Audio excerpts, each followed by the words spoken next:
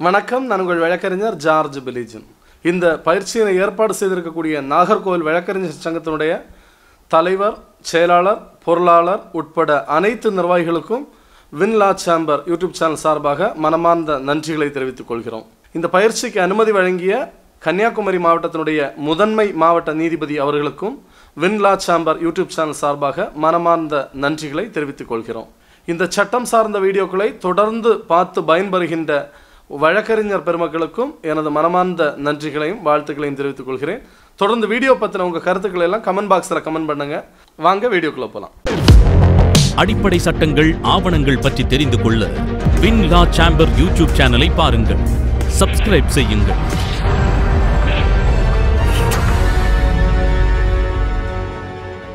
Good evening, one and all. Thanks for this kind of opportunity. நம்மளுடைய பார் president and செக்ரட்டரியோட விடாத முயற்சி தொடர் வகுப்பு நடந்துகிட்ருக்கு. அதே மாதிரி வின் லா சேம்பரோடைய முயற்சினால் நிறைய பேர் பலன் அடைஞ்சிட்ருக்காங்க. அனைவருக்கும் என்னுடைய நன்றி. இன்றைக்கி நாம் சிவில் ப்ரொசீஜர் கோடு ஆரம்பிக்க போகிறோம். சிவில் ப்ரொசீஜர் கோடு 1908 1908 மார்ச் மாதத்தில் வந்தது. ஆனால் ஃபோர்ஸுக்கு வந்தது 1/1/1909 தான். 9. இது ப்ரீ கான்ஸ்டிடியூஷனல் லா. இந்தியா சுதந்திரம் அடைவதற்கு முன்பாகவே, இந்திய அரசியலமைப்பு சட்டம் நடைமுறைக்கு வருவதற்கு முன்பாகவே இயற்றப்பட்ட ஒரு சட்டம். அப்போ இந்திய அரசியலமைப்புக்கு முன்னாடி இருக்கக்கூடிய சட்டங்கள் தொடர்ந்து நடைமுறையில் இருக்கலாம், இந்தியாவில் செயல்பாட்டில் இருக்கும். எது வரைக்கும் இருக்கும்? அந்த சட்டங்களில் இந்திய அரசியலமைப்பு சட்டத்தில் உள்ள உறுப்புகளுக்கு விரோதமானதாக இருந்தால் அது செல்லாது, இல்லா நிலை அது. அதே மாதிரி இந்திய அரசு பழைய சட்டங்களில் மாற்றங்கள் கொண்டு வரதுக்கும் உரிமை உண்டு, அமெண்ட்மெண்ட்ஸ் எல்லாம். அப்படி அமெண்ட்மெண்ட் செய்யப்படாத பட்சத்தில் அதே சட்டம் தொடர்ந்து நடைமுறையில் இருக்கும். இதை சொல்லக்கூடிய ஆர்டிக்கிள் எது இந்தியன் கான்ஸ்டிடியூஷனில்?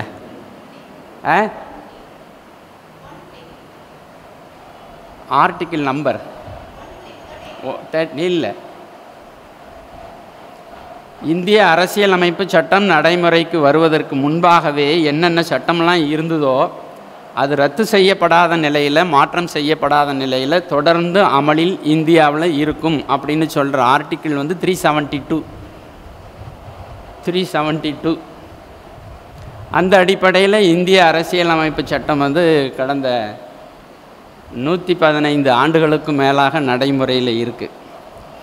இதில் நாம் பார்க்க போகிறது எக்ஸாம் பாயிண்ட் ஆஃப் வியூ. தேர்வுக்கு தேவையான சட்டப்பிரிவுகளை மட்டும்தான் நம்ம பார்க்க போகிறோம். இன்னும் ஒரு 20 டேஸ் தான் எக்ஸாமுக்கு இருக்குது. அந்த அடிப்படையில் முக்கியமான சட்டப்பிரிவுகளை பார்ப்போம். டெஃபனிஷன்ஸை பொறுத்த வரைக்கும் நம்ம வாசித்து பார்த்தாலே தெரியக்கூடிய விஷயந்தான். அதனால் நீங்கள் வீட்டில் போய் டிகிரினா என்ன, ஜட்ஜ்மெண்ட்டுனா என்ன, ஃபாரின் கோர்ட்டுனா என்ன, இந்த 3ஐயும் கண்டிப்பாக பார்த்துக்கோங்க. மூவபிள் ப்ராப்பர்ட்டிக்கு ட்ரான்ஸ்ஃபர் ஆஃப் ப்ராப்பர்ட்டி ஆக்டில் தான் டெஃபினிஷன்ஸ் பார்த்தோம். இங்கேயுமே civil procedure கோடில் section 2 movable property includes growing graphs அப்படின்னு சொல்லியிருக்காங்க. முக்கியமான முதல் சட்டப்பிரிவாக நான் உங்களுக்கு சொல்ல வர்றது section 9 of CBC. Section 9 of CPC, jurisdiction of the courts and res judicata. இது பார்ட் 1 ஆரம்பிக்குது. நாம் இன்றைக்கி பிரதானமாக எடுத்துக்கொள்ள இருக்கக்கூடிய சட்டப்பிரிவுகள் செக்ஷன் 9, 10, 11 தான் பார்க்க போகிறோம். டைம் இருந்ததுன்னா அதை தொடர்ந்து 15லேருந்து 20 வரைக்கும் செக்ஷன்ஸை பார்ப்போம். ஜூரிஸ்டிக்ஷன் ஆஃப் சிவில் கோர்ட்ஸுங்கிறது ரொம்ப முக்கியம். ஜூரிஸ்டிக்ஷன் அப்படின்னா அதிகார வரம்பு. ஒரு நீதிமன்றத்திற்கு சட்டத்தால் ஒரு வழக்கை விசாரிக்கவும் தீர்மானிக்கவும் வழங்கப்பட்டிருக்கக்கூடிய அதிகாரத்தை தான் நாம் வந்து ஜூரிஸ்டிக்ஷன்னு சொல்கிறோம். அப்போ jurisdiction of civil courts, civil procedure கோடுங்கிறது ஒரு ப்ரொசீஜரல் லா. இந்தியாவில் இருக்கக்கூடிய உரிமையியல் நீதிமன்றங்களில் நடைமுறைகள் எப்படி இருக்கும், வழக்குகளை தாக்கல் செய்வது, வழக்குகளை தொடர்ந்து நடத்துவது, சாட்சிகளை விசாரிப்பது, தீர்மானிப்பது, அது போன்ற அந்த ப்ரொசீஜரை எல்லாம் நமக்கு சொல்லக்கூடியது. அப்போ முதல்ல அந்த நீதிமன்றத்துக்கு வழக்குகளை விசாரணை செய்வதற்கு அதிகாரம் எந்த சட்டப்பிரிவில் வழங்கப்பட்டிருக்கிறது அப்படின்னு பார்த்தா செக்ஷன் 9. செக்ஷன் 9 என்ன சொல்கிறாங்கன்னா, 2 முக்கியமான விஷயம்தான் ஞாபகத்துக்கு வரணும். Shoots of civil nature, shoots of civil நேச்சர்ங்கிற term, அதற்கு உண்டான மீனிங் வந்து நமக்கு நல்ல புரியணும். அடுத்தால டேக்கிங் காக்னைசன்ஸ் அப்படின்னா நம்ம கிரிமினல் ப்ரொசீஜர் கோடில் கிரிமினல் கோர்ட்டில் தான் பார்த்துக்கிட்டே இருப்போம். காக்னைசன்ஸ் அப்படிங்கிறது அப்ளிகேஷன் ஆஃப் ஜுடிஷியல் மைண்டு. நீதிமன்றமானது ஒரு பிரச்சனையின் மீது தன்னுடைய மைண்டை அப்ளை பண்ணுறதுக்கு பேர் தான் அந்த டேக்கிங் காக்னைசன்ஸ், புலன் கொள்ளுதல் அப்படின்னு தமிழில் சொல்லுவோம். இந்த செக்ஷன் 9 அதுலேயும் சொல்லியிருக்காங்க, டேக்கிங் காக்னைசன்ஸ் இஸ் பார்டு, தடை செய்யப்பட்டிருக்கு. செக்ஷன் 9 என்ன சொல்லப்பட்டிருக்கு அப்படின்னா, courts shawl have jurisdiction to try all shoots of a civil nature. உரிமையியல் தன்மை இருக்கக்கூடிய அனைத்து வழக்குகளையும் விசாரணைக்கு எடுத்துக்கொள்ளக்கூடிய அதிகாரம் எல்லா நீதிமன்றங்களுக்கும் உண்டு அப்படின்னு சொல்கிறாங்க. சிவில் நேச்சர்னா என்னன்னு தெரியும். ஒரு கண்ட்ரியை பொறுத்த வரைக்கும் நம்மெல்லாம் யார், சிவிலியன்னு சொல்லுவோம். சிவிலியன் நம்மெல்லாம் என்னது, குடிமக்கள், சிட்டிசன்ஸ். அப்போது ஒரு நாடு தன்னுடைய சிட்டிசன்ஸுக்கு வந்து சில உரிமைகளை சட்டத்தின் வாயிலாக வழங்குகிறாங்க. அப்படி ஒரு நாடு தன்னுடைய குடிமக்களுக்கு சட்டத்தின் வாயிலாக வழங்கப்பட்டிருக்கக்கூடிய உரிமைகள், தனி நபர்களுக்கு கிடைக்கக்கூடிய உரிமைகள் வந்து சிவில் ரைட்ஸ் அப்படின்னு பேர். சிவில் ரைட்ஸுங்கிறத நம்ம முதல்ல புரிஞ்சுக்கிட்டால் தான் இந்த செக்ஷனை வந்து புரிஞ்சிக்க முடியும். அப்போ அந்த சிவில் ரைட்ஸுங்கிறது என்னென்னா, நாம் படிச்சிருக்கிறோம் ப்ரொசீஜரல் லா, சப்ஸ்டான்டிவ் லான்னு. ஸ்பெசிஃபிக் ரிலீஃப் ஆக்ட் வந்து substantive law, transfer of property act substantive law, contract act substantive லான்னு படிச்சிருக்கோம். இப்படி இந்த சட்டங்கள் மூலமாக மக்களுக்கு வந்து சில உரிமைகள் ஏற்படுத்தப்பட்டிருக்கு. இப்போ ஒரு ஃபேமிலி ப்ராப்பர்ட்டியில் ஒருத்தர் இறந்து போனாருன்னு சொன்னால், அந்த சொத்தின் மீது இறந்து போனவருக்கு இருந்து வரக்கூடிய சொத்துரிமை அவரது வாரிசுகளுக்கு போய் சேரும் அப்படின்னு சொல்கிறோம். ஒரு பார்ட்னர்ஷிப் பிஸ்னஸ் நடத்திக்கிட்டு இருக்காங்க. ஒரு பார்ட்னர் இறந்து போனால் என்ன ஆகும், அவருடைய லீகல் ஹேர்ஸ்க்கு வரலாம், லீகல் ரெப்ரசன்டேட்டிவ்ஸ்க்கு வரலாம், அல்லது அந்த பார்ட்னர்ஷிப் டீடில் சொல்லப்பட்டிருக்கிற மாதிரி இன்னொரு நபருக்கு அந்த உரிமை டிரான்ஸ்ஃபர் ஆகும். அப்போ உரிமைகளை பற்றி இந்தியாவில் நடைமுறையில் இருக்கக்கூடிய சட்டங்கள் வந்து தனி நபர்களுக்கு வழங்கப்பட்டிருக்கக்கூடிய உரிமைகள் civil rights, individual civil rights. அந்த இண்டிவிஜுவல் சிவில் ரைட்ஸை பொறுத்து தீர்மானிக்க வேண்டிய வழக்குகள் எல்லாம் சிவில் கேசஸ். தனிநபர் உரிமைகளை தீர்மானிப்பதற்காக என்னென்ன வழக்குகள் தாக்கல் செய்யப்படுகிறதோ அதெல்லாம் தான் சிவில் கேசஸ். இப்போ நம்ம செக்ஷன் 9 என்ன சொல்கிறாங்க, கோர்ட்ஸ்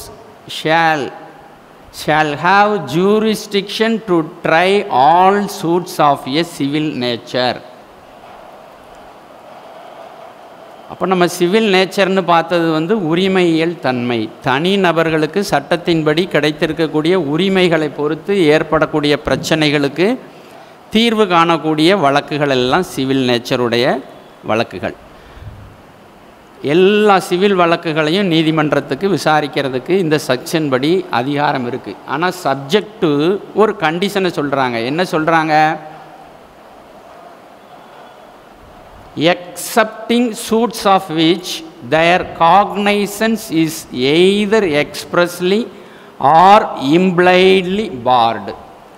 சில சூட்ஸ் இருக்குது, அந்த சூட்ஸுகளை பொறுத்து நீதிமன்றம் அதனுடைய ஜுடிஷியல் மைண்டை அப்ளை பண்ணுறதுக்கு நேரடியாகவோ அதாவது எக்ஸ்பிரஸாகவோ அல்லது இம்ப்ளைடாகவோ தடை செய்யப்பட்டிருந்தால் அந்த வழக்குகளை நீதிமன்றம் எடுத்துக்கொள்ள முடியாது.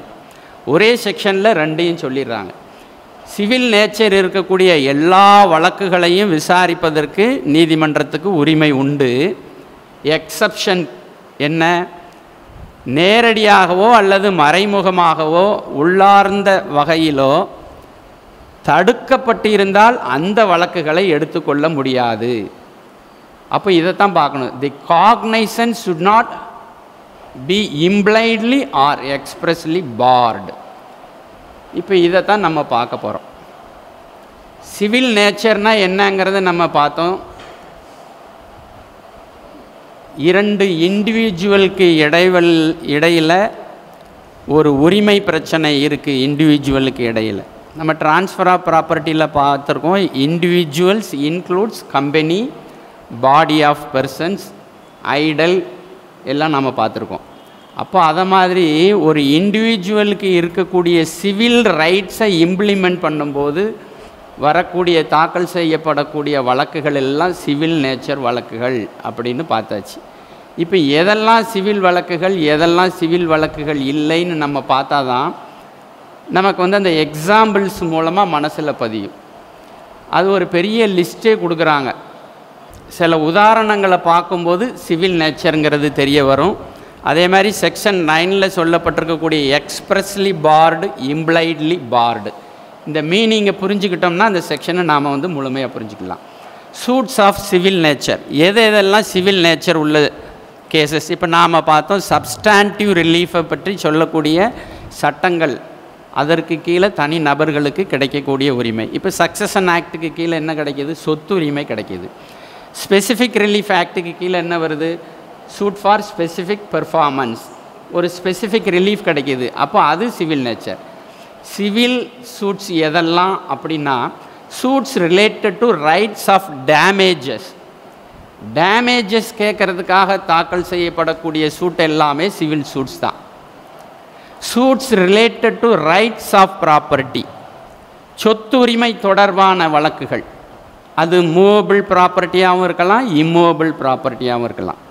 Shoots related to civil wrong, shoots related to correction of date of birth, பிறந்த தேதி வந்து ஆவணங்களில் தவறுதலாக இருக்குது, அதை திருத்தம் செய்வதற்காக நீதிமன்றத்தில் சிவில் வழக்கு தாக்கல் செய்ய முடியும், அதை நீதிமன்றம் விசாரிக்க முடியும். Shoots related to specific relief, specific relief ஆக்டில் செக்ஷன் 5 and 6 வந்து speaks about immovable property, section 7 and 8 வந்து speaks about movable properties. Shoots related to rights of worship, வழிபாடு, ஆலயங்களில் வழிபாடு செய்யும் உரிமை தொடர்பாக வரக்கூடிய பிரச்சனைகள். Shoots for recovery of movable property, recovery of immovable property, recovery of money, இதெல்லாம் தனி நபர்களுக்கு இருக்கக்கூடிய உரிமை. Shoots related to taking out of religious ப்ராசஸன், மத சம்பிரதாயங்கள் தொடர்பான அந்த ப்ராசஸன், பேரணி நடத்துவதற்கான உரிமை. டேக்கிங் அவுட் ரிலீஜியஸ் ப்ராசஸன் அப்படின்னா நம்ம வந்து கோயிலிருந்து பூஜை செய்கிற இடத்துலேருந்து கோயிலுக்கு வந்து ஒரு ஊர்வலமாக போகிறோம் இல்லையா, அந்த ப்ராசஸன், அதை நடத்தக்கூடிய உரிமை வந்து பொதுமக்களுக்கு இருக்கிறது சிவில் ரைட்ஸ் தான். Suits related to dissolution of marriage, restitution of conjugal rights, இதுவும் civil rights. Suits related to rent, வாடகை தொடர்பான பிரச்சனைகள். Suits related to specific performance in a contract. Suits against wrongful dismissal from service. வேலையில் இருக்கிறாரு, அவரை வந்து சர்வீஸ்லேருந்து dismiss பண்ணிடுறாங்க. Dismiss பண்ணுறதுக்கு wrongful dismissal. ப்ராப்பர் டிஸ்மிஸல் அப்படின்னா வராது, wrongful dismissal. Procedure not properly followed அப்படின்னு இருக்கணும். இப்போ ஃபேக்ட்ரிஸ் ஆக்டுக்கு கீழே அல்லது ஒரு கம்பெனியில் ஒர்க் பண்ணுறவருக்கு வந்து ஏதாவது ப்ராப்ளம் வந்தால் இண்டஸ்ட்ரியல் டிஸ்பியூட்னா அங்கே போயிடும், வேஜஸ் தொடர்பாக அங்கே போயிடும். இது சர்வீஸில் இருக்கிறாரு, அவரை சர்வீஸ்லேருந்து டெர்மினேட் பண்ணுறாங்க. டெர்மினேட் பண்ணும்போது என்னென்ன அக்ரிமெண்ட்ஸ் ரெண்டு பேருக்கும் இருக்குது, என்னென்ன சட்டங்கள் நடைமுறையில் இருக்குது, அதெல்லாம் கடைபிடிக்கப்பட்டிருக்கிறதா இல்லையா, இவரை டிஸ்மிஸ் பண்ணுவதற்கு முகாந்திரம் சட்டப்படியாக இருக்குதா இல்லையா. வீட்டிலேருந்து நம்ம ஒருத்தரை காலி பண்ணணும், பொசஷனை ரெக்கவரி பண்ணணும், அதே மாதிரி தான் ரெக்கவரி ஆஃப் பொசஷன் வாங்கும்போது என்ன செய்கிறோம், அவரை வேக்கண்ட் பொசஷன் கேட்குறோம், வீட்டிலேருந்து அவரை எவிக்ஷன் பண்ணணும்னு கேட்குறோம். அப்போது we can evict the tenant by following proper procedure established under law. இங்கே சிவில் சூட்டில் என்ன செய்கிறாங்க, கம்பெனி பிரச்சனையாக இருந்தாலும், சம்பள பிரச்சனையாக இருந்தாலும், வேலை பிரச்சனையாக இருந்தாலும் ப்ரொசீஜரை ஃபாலோ பண்ணியிருக்காங்களா இல்லையாங்கிறது தான் civil nature. Shoots for declaration of title and possession இதெல்லாம் நம்ம பார்த்துட்டோம். இப்போ எதெல்லாம் சிவில் நேச்சர் இல்லை அப்படிங்கிறதுக்கு சில எக்ஸாம்பிள்ஸ் வந்து கொடுத்துருக்காங்க. Shoots not of civil nature, shoots related to right of privacy, right of privacy. Shoots where principal question is cost, cost ஜாதி தொடர்பாக இருக்கக்கூடிய வழக்குகள் வந்து சிவில் ரைட்ஸு இண்டிவிஜுவல் ரைட்ஸாக வராது, செக்ஷன் 9 பார் ஆயிடுது. ரெகுலர் சூட்டு ஃபைல் பண்ண முடியாது. Shoots of pure religious rights, மத சம்பிரதாயங்கள், ரிலீஜியஸ் செரிமோனிஸ், இதெல்லாம் வந்து வராது. வழக்குகளை வந்து நம்ம ரெகுலர் சிவில் கோர்ட்டில் ஃபைல் பண்ண முடியாது. Shoots for upholding மியர் dignity R honour, கௌரவம் மரியாதை, எனக்கு வந்து முதல் மரியாதை தரலை ஆலயத்துக்கு வரும்போது, அது சூட் ஃபைல் பண்ண முடியாது. Shoots related to recovery of voluntary payments R offerings. இப்போ நம்ம வந்து சர்ச்சில் வந்து தசமபாகம்னு சொல்லுவோம். இந்து ஆலயங்களில் வந்து உண்டியலில் பணம் போடுறது அல்லது இந்த பூசாரிக்கு வந்து இந்த தீப ஆராதனை தட்டில் வந்து காசு போடுவாங்க. இது தொடர்பாக பிரச்சனை வந்ததுன்னு சொன்னால் இதெல்லாம் வந்து payments R offerings, voluntary payments. இது தொடர்பாக வந்து சிவில் கேஸ் வந்து ஃபைல் பண்ண முடியாது. சூட்ஸ் அகெயின்ஸ்ட் எக்ஸ்பல்சன் ஃப்ரம் காஸ்ட், ஜாதியிலேருந்து வெளியேற்றிட்டாங்க, தள்ளி வச்சுட்டாங்க, இதுக்கெல்லாம் வந்து சிவில் சூட்டு வராது. இதுக்கெல்லாம் வேறு ஃபோரம் இருக்குது, வேறு மாதிரியான ப்ரொசீஜர்ஸ் இருக்குது. இதுக்கெல்லாம் வந்து சிவில் ப்ரொசீஜர் கோடுக்கு கீழே வராது. Criminal in nature, criminal cases நம்ம சிஆர்பிசி தான். Political R religious matters, political அரசியல் தொடர்பான பிரச்சனைகளுக்கும் வந்து இங்கே வராது. அப்போ இந்த section 9 courts to try all civil suits unless barred, தடை செய்யப்பட்ட வழக்குகளை தவிர அனைத்து வழக்குகளையும் விசாரணை செய்வதற்கும் தீர்மானிப்பதற்கும் நீதிமன்றங்களுக்கு அதிகாரம் உண்டு அப்படிங்கிறதுக்கு இந்த செக்ஷன். இப்போ எக்ஸ்பிரஸ்லி, அதாவது சிவில் நேச்சர்னால் என்னன்னு பார்த்தோம். ரெண்டு விஷயம் இருக்குது இந்த செக்ஷனில். First part speaks about the shoots of civil nature. அப்போ எது சிவில் நேச்சர் எது சிவில் நேச்சர் இல்லை அப்படிங்கிறத பார்த்தோம். அந்த செக்ஷனில் ரெண்டாவது பாகமாக இருக்கிறது வந்து taking காக்னைசன்ஸ் is barred in certain cases. சில குறிப்பிட்ட வழக்குகளில் வந்து நீதிமன்றம் அந்த காக்னைசன்ஸ் எடுக்கிறதுக்கு தடை செய்யப்பட்டிருக்கு. எந்த மாதிரியான வழக்கு? இப்போ எம்சிஓபி வழக்குகளை வந்து ரெகுலர் கோர்ட்டில் ஃபைல் பண்ண முடியுமா? ஃபைல் பண்ண முடியாது. சர்ஃபாசி ஆக்டுக்கு கீழே எடுக்கக்கூடிய ப்ரொசீடிங்ஸை வந்து அந்த சர்ஃபாசி ஆக்டில் இருக்கக்கூடிய ஒரு செக்ஷனை என்ன செய்யுது? சிவில் கோர்ட்டுக்கு போகிறத தடை செய்யுது. அதே மாதிரி ரெவென்யூ கோர்ட்டுக்குன்னு சில அதிகாரங்கள்லாம் இருக்குது. பட்டா பாஸ்புக் ஆக்டு செக்ஷன் 14 வந்து சொல்லிடுவாங்க. என்ன சொல்லிடுவாங்க?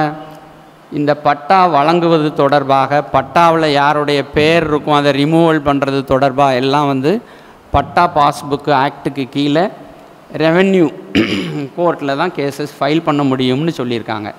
அப்போ இதெல்லாம் வந்து எக்ஸ்ப்ரெஸ்லி barred, a suit barred by an enactment. ஒரு ஆக்டு, ஒரு சட்டம் இருக்குது. அந்த சட்டம் என்ன சொல்லுது?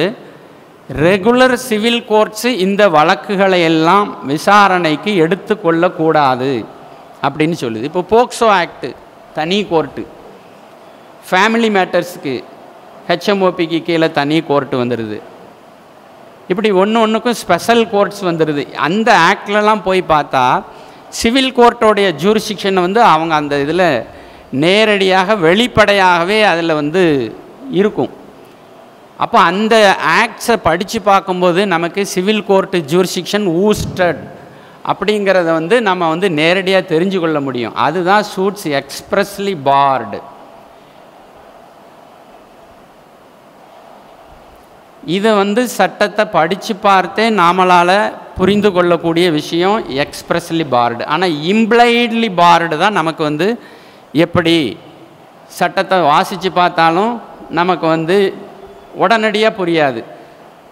சூட்ஸ் இம்ப்ளைட்லி பார்டு அப்படின்னா எ suit is set to be இம்ப்ளைட்லி barred when it is barred by general principles of law. General principles of law where a specific remedy given by a statute. ஒரு சட்டத்தில் வந்து ஒரு ரெமிடியை சொல்கிறாங்க. ஒரு ரெமிடியை சொல்லுகிற அதே சட்டம் வந்து ஒரு ஃபோரமும் சொல்லுது. இந்த ஃபோரத்தை நீங்கள் அப்ரோச் பண்ணணும்னு சொல்லுது. இப்போ வந்து நாகர்கோவில் வந்து முனிசிபல் கார்ப்பரேஷனாக மாறிட்டு, முனிசிபல் கார்ப்பரேஷனாக ஆனதுனால என்ன ஆகிடுச்சு? ப்ராப்பர்ட்டி டேக்ஸ் எல்லாம் இன்க்ரீஸ் ஆச்சு. அப்போ அந்த ஃபிக்ஸேஷன் ஆஃப் ப்ராப்பர்ட்டி டேக்ஸ் ஏதாவது டிஸ்பியூட்ஸ் இருந்ததுன்னா நமக்கு வந்து மாநகராட்சியிலிருந்து அந்த நோட்டீஸ் கிடைக்கும். பழைய property tax 100 rupees, newly fixed property tax 1000 rupees அப்படின்னு சொல்லுவாங்க. அப்போ 1000 rupees-ஆக என்ஹான்ஸ் பண்ணது வந்து தவறானது அப்படின்னா அந்த நோட்டீஸ்லேயே கீழே ஒரு லைன் இருக்கும். 1000 ரூபாய் என இந்த மாநகராட்சியால் நிர்ணயம் செய்யப்பட்டிருப்பது தொடர்பாக ஆட்சேபனை எதுவும் இருப்பின் 15 நாட்களுக்குள் இந்த டாக்ஸேஷன் அப்பல்லட் ட்ரிபியூனல்னு ஒன்று இருக்குது. அந்த ட்ரிபியூனலில் நீங்கள் வந்து மேல்முறையீடு செய்யலாம்னு சொல்லியிருப்பாங்க. அந்த நோட்டீஸ்லேயே கீழே இருக்கும்.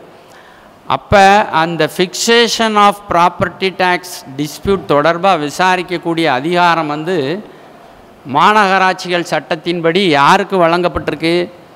அப்பல்லட் ட்ரிபியூனலுக்கு தான் வழங்கப்பட்டிருக்கு.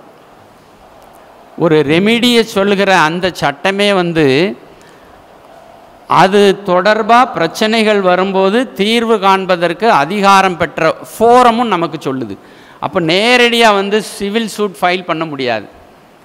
மறைமுகமாக என்ன ஆகுது? சிவில் நீதிமன்றத்தினுடைய ஜூரிஸ்டிக்ஷன் வந்து அங்கே ஊஸ்டட். ட்ரிபியூனல் எஸ்டாப்ளிஷ் பண்ணதன் மூலம் முதல் ஆப்ஷன் வந்து you have to approach the taxation அப்பல்லட் tribunal. அங்கே தான் ஃபைல் பண்ணணும். அது சிவில் நேச்சரில் வராது. ஆனால் அதையே நல்ல அட்வொகேட்ஸ் என்ன செய்வாங்கன்னா, சிவில் நீதிமன்றத்துக்கு வந்து என்ன அதிகாரம் வழங்கப்பட்டிருக்குன்னா ப்ரொசீஜரல் இர்ரெகுலாரிட்டிஸ். இப்போ இந்த நோட்டீஸ் இஷ்யூ பண்ணுறாங்க, ப்ராப்பர்ட்டி டேக்ஸ் அதிகமாக ஃபிக்ஸ் பண்ணியிருக்காங்க அப்படின்னா அந்த ஃபிக்ஸேஷன் ஆஃப் நியூ ப்ராப்பர்ட்டி டேக்ஸில் வந்து ப்ராப்பர் ப்ரொசீஜர் நாட் ஃபாலோடு. மாநகராட்சி அதிகாரிகள் வந்து ப்ரொசீஜரை சரியாக கடைபிடிக்கலை அப்படின்னு அந்த ப்ரொசீஜரை சேலஞ்சு பண்ணுறதா இருந்தால் அது சிவில் நேச்சர், அது சிவில் கோர்ட்டுக்கு வரும். ஆனால் அந்த நோட்டீஸில் ஃபிக்ஸ் பண்ணியிருக்கிற அந்த குவாண்டத்தை நாம் வந்து டிஸ்பியூட் பண்ணோன்னா அதுக்கு வந்து போகணும். வேர் a specific remedy given by a statute, it thereby deprives the person who insists upon a remedy of another form, any other form than that given by the statute. இப்போ impliedly bar, where the statute provides a specific remedy, it deprives the person of a remedy of any other form. Even civil suits are barred from taking cognizance of a civil court on the ground of public policy. A suit is said to be impliedly barred when it is said to be excluded by general principle. General பிரின்சிபிள்ங்கிற டேர்மை தான் திரும்ப திரும்ப திரும்ப திரும்ப இந்த எக்ஸ்பிளனேஷனில் வந்து பயன்படுத்துகிறாங்க. இப்போ ஒரே நீதிமன்றம் சிவில் கோர்ட்டில் எல்லா வகையான வழக்குகளையும் நடத்தலாம். முதல் வரி அப்படித்தான் வருது, எல்லா வழக்குகளையும் விசாரிக்க சிவில் நீதிமன்றத்துக்கு அதிகாரம் வருதுன்னு. அப்போ ஒரே ஒரு வகையான நீதிமன்றம் மட்டும்தான் இந்த நாட்டில் இருந்ததுன்னு சொன்னால், எல்லா வகையான வழக்குகளும் இதே கோர்ட்டில் ஃபைல் பண்ணும்போது இங்கே வந்து அக்யூமுலேஷன் நம்பர் ஆஃப் கேசஸ் வந்து அதிகமாகிக்கிட்டே இருக்கும். இந்த கோர்ட்டில் வந்து வேகமாக விரைவாக ரிலீஃப் வந்து பப்ளிக் லிட்டிகன்ஸுக்கு கிடைக்காது. அப்போ அதை அவாய்ட் பண்ணுறதுக்கு ஜென்ரல் பிரின்சிபிள், அவங்க பாலிசி ஆஃப் தி கவர்மெண்ட்டு புது சட்டங்களை கொண்டு வரும்போது அந்த பிரச்சனைகளை தனியாக விசாரிக்கிறதுக்காக ஒரு ஃபோரமை அவங்களே கிரியேட் பண்ணி அதில் கொடுக்குறாங்க. இப்போ நம்ம வந்து செக்ஷன் 9ல் எக்ஸாம் பாயிண்ட் ஆஃப் வியூவில் ஞாபகத்தில் வச்சுக்கொள்ள வேண்டியது, every court has right to try, has power to try all cases of civil nature accept taking காக்னைசன்ஸ் is barred. Bar may be express R implied. இந்த டேர்ம் ஞாபகத்தில் வச்சுக்கணும். சிவில் நேச்சர் வழக்குகள் எது, civil nature இல்லாத வழக்குகள் எது அப்படிங்கிறது தான் கொஸ்டினில் வரும். அந்த இதை எடுத்து பார்த்துக்கணும். இப்போ நாம் அடுத்தால வந்து செக்ஷன் 10 பார்க்க போகிறோம். செக்ஷன் 10 வந்து ஸ்டே ஆஃப் சூட். செக்ஷன் 11 வந்து எல்லாரும் ரெஸ் ஜுடிகேட்டா அப்படின்னு நம்ம ஞாபகத்தில் வச்சுருப்போம். அதே மாதிரி செக்ஷன் 10 வந்து ரெஸ் சப்ஜுடிஸ். ரெஸ் சப்ஜுடிஸ் அப்படின்னா பாயிண்ட் அல்லது issues under consideration of a court. ஒரு நீதிமன்றத்தின் முன்பாக பரிசீலனையில் இருக்கக்கூடிய பிரச்சனை அப்படிங்கிறது பேர் ரெஸ் sub judice, matter under consideration of a court. Section 10 stay.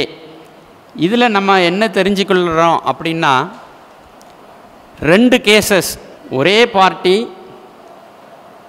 இன்னொரு பார்ட்டி மேலே 2 கேசஸ் ஃபைல் பண்ணுறாங்க. அந்த 2 கேஸும் பெண்டிங்காக இருந்ததுன்னு சொன்னால் செக்ஷன் 10 வரும்.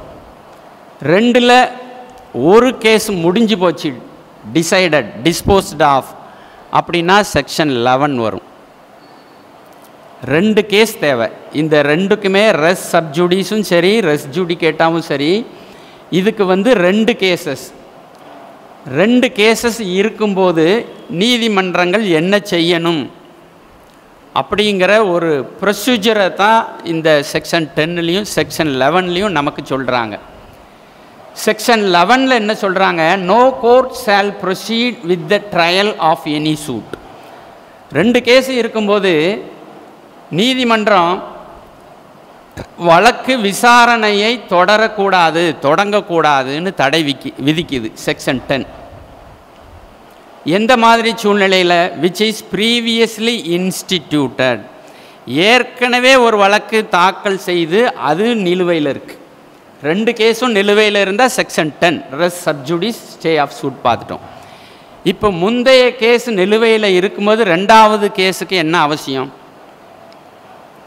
அப்போ முந்தைய வழக்குலேயும் இந்த கேஸ்லேயும் 2 கேஸ்லேயும் எல்லா விஷயங்களும் ஒன்று போல் இருக்கணும். எதெல்லாம் ஒன்றா இருக்கணும், காமனாக இருக்கணும்னா, நேரடியாக பார்த்தாலும் காமனாக இருக்கிற மாதிரி தெரியும், அல்லது 2வது கேஸில் இருக்கக்கூடிய பெரும்பான்மையான முக்கியமான விஷயம் முதல் கேஸில் இருக்குது.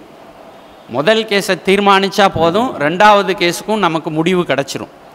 அப்படிங்கிற சூழ்நிலையில் 2 கேஸ்லேயும் matter one and same, matter ஒன்றா தான் இருக்கணும், ஒரே மேட்ரு இருக்கணும். பார்ட்டிஸ் 2 வழக்குலையும் சேமாக இருக்கணும். இந்த பார்ட்டிஸ்ன்னு சொல்லும்போது நம்ம கொஸ்டினில் வந்து அவங்க ஒரு ட்விஸ்ட் வைக்கிறது எப்படின்னா, முதல் கேஸில் அப்பா இருப்பார், ரெண்டாவது கேஸில் மகன் இருப்பான். அப்போ 2 பேரும் ஒரே பார்ட்டியா? அப்பா இறந்து போனதுனால தனக்கு உரிமை கிடச்சிது, அல்லது அப்பா மூலமாக எனக்கு கிஃப்ட் எழுதி வச்சு உரிமை கிடச்சிதுன்னு மகன் அந்த உரிமை, அந்த சப்ஜெக்ட் மேட்டர் மேலே உரிமை கோருனா அப்பாவும் ஒன்று தான், மகனும் ஒன்று தான். இந்த சொத்தின் மீது இருக்கக்கூடிய உரிமையை வச்சு தான் நாம் வந்து பார்ட்டிஸ் ஒன் அண்ட் சேமா அப்படின்னு வைக்கிறோம்.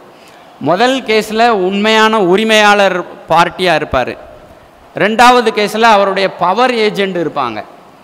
அப்போது அந்த பிரின்சிபலுக்காக தான் பவர் ஏஜெண்ட் செயல்படுறாரு. அப்போ அதுவும் ஒரே பார்ட்டியாக தான் எடுத்துக்கணும். லீகல் ரெப்ரசன்டேட்டிவ் இருப்பாங்க. அப்போ பார்ட்டிஸ் ஆர் சேம் அப்படின்னா ஒரே உரிமையுடைய நபர்கள் 2 வழக்குகள்லையும் இருக்கணும். முதல்ல சப்ஜெக்ட் மேட்டர் 2 கேஸ்லேயும் சேமாக இருக்கணும், பார்ட்டிஸ் 2 கேஸ்லேயும் சேமாக இருக்கணும். இது வந்து செக்ஷன் 10க்கும் 11க்கும் பொருந்தியே வரும். டைட்டில் இஸ் சேம், அவங்க கோருகிற உரிமை வந்து சேமாக இருக்கணும். இப்போ அந்த 2 கேஸும் எந்த கோர்ட்டில் பெண்டிங்காக இருக்கணும்? சம அளவு அதிகாரமுள்ள கோர்ட்டில் பெண்டிங்காக இருக்கணும், அல்லது அந்த முந்தைய வழக்கு வந்து இதை விட அதிகாரம் அதிக உள்ள அப்பல்லட் கோர்ட்லேயோ மேல் கோர்ட்லேயோ நிலுவையில் இருக்கணும். இதுக்கு கீழ் கோர்ட்டில் உரிமை இருக்கக்கூடாது, பெண்டிங்காக இருக்கக்கூடாது. முந்தைய வழக்கு வந்து சம அதிகாரம் உள்ள கன்கரண்ட் ஜூரிஸ்டிக்ஷன் உள்ள காம்பிட்டன்ட் கோர்ட். 2 விஷயத்தை சொல்லுவாங்க கோர்ட்டை பற்றி சொல்லும்போது, அதனுடைய அதிகாரம் சமமாக இருக்கணும் ஒன்று. ரெண்டாவது, முந்தைய வழக்கு தாக்கல் செய்யப்பட்டிருக்கக்கூடிய நீதிமன்றத்துக்கு வந்து விசாரணை செய்வதற்கான அதிகாரம் இருக்கணும், காம்பிட்டன்ட் கோர்ட்டாக இருக்கணும். இந்த சப்ஜெக்ட் மேட்டரை, இந்த சூட்டை விசாரிக்கிறதுக்கு அந்த கோர்ட்டுக்கு அதிகாரம் இருக்கணும். அதிகாரம் இல்லாமல் போனால் இந்த செக்ஷன் 10 வந்து பொருந்தாது. அதே மாதிரி மேட்டர் சேமாக இருக்கணும், பார்ட்டி சேமாக இருக்கணும், டைட்டில் சேமாக இருக்கணும், கோர்ட்டு சம பவர் உள்ளதாக இருக்கணும், அல்லது அப்பல்லட் ஜூரிஸ்டிக்ஷன் ஹையர் அதிகாரம் பெற்ற நீதிமன்றமாக இருக்கணும், அது காம்பிட்டன்ட் கோர்ட்டாக இருக்கணும், ஜூரிஸ்டிக்ஷன் உள்ள கோர்ட்டாக இருக்கணும். இவ்வளோ விஷயமும் 2 கேஸுக்கும் காமனாக வரணும். வந்தால் மட்டும்தான் அந்த பிந்தைய வழக்கை என்ன செய்யலாம் அப்படின்னா நிறுத்தி வைக்கலாம். எதிலிருந்து நிறுத்தி வைக்கலாம்? ஃபைல் பண்ணுறதை தடுக்கிறதுக்கு சொல்லலை, நம்பருக்கு எடுக்கலாம். ட்ரையல் நடத்துகிறத தான் நிறுத்தி வைக்கணும். அதில் முடிவு வர்ற வரைக்கும் இந்த பின்னால் ஃபைல்ஸ் பண்ணப்பட்ட வழக்குகளில் விசாரணையை நிறுத்தி வைக்கணும். இந்த அளவுக்கு இந்த விஷயம் வந்து சப்ஜுடிஷியலில் நம்ம வந்து தெரிஞ்சுக்கிட்டோம்னா நல்லாயிருக்கும். இப்போ ஃபாரின் கோர்ட்டில் ஒரு கேஸ் பெண்டிங்காக இருக்குது, அது பொருந்தாது, அது பொருந்தாது. என்ன காரணத்துக்காக அப்படி பிந்தைய வழக்கை நிறுத்தி வைக்கணும்னு சொல்கிறாங்க அப்படின்னா, முதல் வழக்கிலையும் இந்த வழக்கிலையும் இருக்கக்கூடிய தீர்வு காண வேண்டிய பிரச்சனை, ஃபேக்ட் இன் இஷ்யூ. இந்த சொத்து யாருக்கு பாத்தியப்பட்டது? ஏவுக்கு சொந்தமானதா, பிக்கு சொந்தமானதா? அதை யார் வேணாலும் ஃபைல் பண்ணியிருக்கலாம். அதில் இருக்கிற அதே பிளைன்டிஃப் இதுலேயும் பிளைன்டிஃபாக இருக்கணுங்கிற அவசியம் இல்லை. அதில் பிளைன்டிஃபாக இருக்கிறவர் இதில் டிஃபெண்டண்ட்டாக இருக்கலாம், மாறி இருக்கலாம். ஆனால் ஃபேக்ட் இன் இஷ்யூ என்ன? சப்ஜெக்ட் மேட்டர் இதே ப்ராப்பர்ட்டி, நாகர்கோயிலில் இருக்கக்கூடிய சர்வே நம்பர் 100ல் இருக்கக்கூடிய அதே ப்ராப்பர்ட்டி 2 கேஸ்லேயும் இருக்குது. அப்போ ஏ ஒரு கேஸை ஃபைல் பண்ணி பி ஒரு கேஸை ஃபைல் பண்ணி 2 கேஸ்லேயும் வெவ்வேறு தீர்ப்பு வந்ததுன்னு வைங்க. ஏ ஃபைல் பண்ணியிருக்கிற கேஸில் ஏ தான் ஓனர், ஓகே. பி ஃபைல் பண்ணியிருக்கிற கேஸில் பி தான் ஓனர். அப்போ பொதுமக்கள் வந்து கோர்ட்டை பார்த்து சிரிப்பாங்களா மாட்டாங்களா? ஒரே சப்ஜெக்ட் மேட்டரில் 2 பேருக்கு உரிமை இருக்க முடியுமா? 2 பேரும் போட்டி போடுறாங்க, 2 பேரும் ரைவல் கிளைம் இருக்குது, 2 பேரும் வெவ்வேறு டைட்டில் டீடு ப்ரொடியூஸ் பண்ணுறாங்க. அப்போ அதில் யாருக்காவது ஒருத்தருக்கு தான் உரிமை இருக்க முடியும். அப்போ முதல் கேஸில் வந்து ஒரு டிட்டர்மினேஷன், ஒரு ஜட்ஜ்மெண்ட் ஒரு டிகிரி வந்துட்டுன்னு சொன்னால் அது ரெண்டாவது கேஸையும் கட்டுப்படுத்தக்கூடியதாக இருக்கும். அப்படின்னா அந்த ரெண்டாவது கேஸை நிறுத்தி வைக்கலாம். இப்போ முதல் வழக்கு வந்து வெறுமனை வந்து இன்ஜெக்ஷன் சூட் ஃபைல் பண்ணியிருக்காங்க. ரெண்டாவது கேஸ் ஃபைல் பண்ணியிருக்கிறதுல வந்து declaration of title and recovery of possession கேட்டிருக்காங்க. முதல் சூட்டை பிளைண்டிஃப் ஒருத்தர் ஃபைல் பண்ணும்போது என்ன சொல்கிறாரு, ஏன்டா தான் சொத்து இருக்குது, என் சொத்துல நான் அனுபவத்தில் இருக்கிறேன், என்னுடைய அனுபவத்தை தொந்தரவு செய்யக்கூடாதுன்னு சொல்லிட்டு defendant may be restrain by an order of permanent injection. அப்போ அதில் தீர்வு காண வேண்டிய ஃபேக்ட் இன் இஷ்யூ என்னென்னா, who is in enjoyment and possession of the property. Second suit வந்து வேறு ஒருத்தர் ஃபைல் பண்ணுறாரு, அதில் உள்ள டிஃபெண்டன்ட் ஃபைல் பண்ணுறாரு. இங்கே அதிலே வந்து அவர் வந்து என்ன கேட்கலாம், கவுண்டர் கிளைம் கேட்கலாம். ஒரே சூட்டில் கவுண்டர் கிளைம் கேட்கலாம். நம்ம அதை பின்னாடி படிக்க போகிறோம். இந்த சொத்து எனக்கு தான் பாத்தியப்பட்டது அப்படின்னு கவுண்டர் கிளைம் கேட்கலாம். இருந்தாலும் இவர் என்ன செய்கிறாரு, டெக்ளரேஷன் சூட் ஃபைல் பண்ணிவிட்டு என்னுடைய உரிமையை விளம்புகை செய்யணும், தொடர்ச்சியாக அந்த ப்ராப்பர்ட்டியை அவர்கிட்டேருந்து சுவாதீனத்தை மீட்டு எனக்கு ஒப்படைக்கணும்னு கேட்குறாரு. அப்போ இதில் வந்து மேஜர் ரிலீஃப் இருக்குது இந்த கேஸில். இந்த மாதிரி மாறுபட்ட different cos of action, different relief இருக்குது. அப்போ இதில் வந்து முந்தைய வழக்கில் யார் உரிமையாளர்னு தீர்மானிக்க போகிறதில்ல, யார் அனுபவத்தில் இருப்பது. ரெண்டாவது கேஸில் உரிமையாளர் யார். இது வெவ்வேறு ரிலீஃபு, வெவ்வேறு காஸ் ஆஃப் ஆக்ஷன். அப்படின்னு சொன்னால் இந்த செக்ஷன் 10 வந்து பொருந்தாது. அதே மாதிரி செக்ஷன் 11 இந்த மாதிரி கேசஸில் வந்து பொருந்தாது. இதில் தெரிஞ்சிக்க வேண்டியது, ரெண்டு வழக்குலையும் ஒரே மாதிரியான தீர்மானிக்க வேண்டிய விஷயம் இருக்கணும். வெவ்வேறு விஷயம், வெவ்வேறு கொஸ்டின் ஆஃப் லா, வெவ்வேறு கொஸ்டின் ஆஃப் ஃபேக்ட் இருந்தது அப்படின்னா செக்ஷன் 10 வந்து இன்வோக் பண்ண முடியாது. இதுதான் ரெஸ் சப்ஜூடிஸ். இப்போ ரெஸ் ஜூடிகேட்டா ரெண்டுக்குள்ள வித்தியாசம் நாம் சொன்ன மாதிரி ஒன்று தான். செக்ஷன் 10 அப்ளை பண்ணணும், இன்வோக் பண்ணணும் அப்படின்னு சொன்னால் ரெண்டு கேஸும் பெண்டிங்காக இருக்கணும்.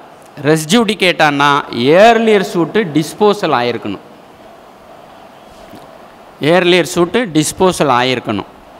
இப்போ ரெண்டாவதாக ஃபைல் பண்ணியிருக்கக்கூடிய சூட்டில் என்ன ஃபேக்ட் இன் இஷ்யூ இருக்கோ, இஷ்யூஸ் ஃப்ரேம் பண்ணியிருக்காங்களோ, ஃப்ரேம் பண்ணுவாங்களோ, அல்லது அந்த இஷ்யூஸுக்கு அந்த ஜட்ஜ்மெண்ட்டில் ஆன்சர் இருக்கணும்.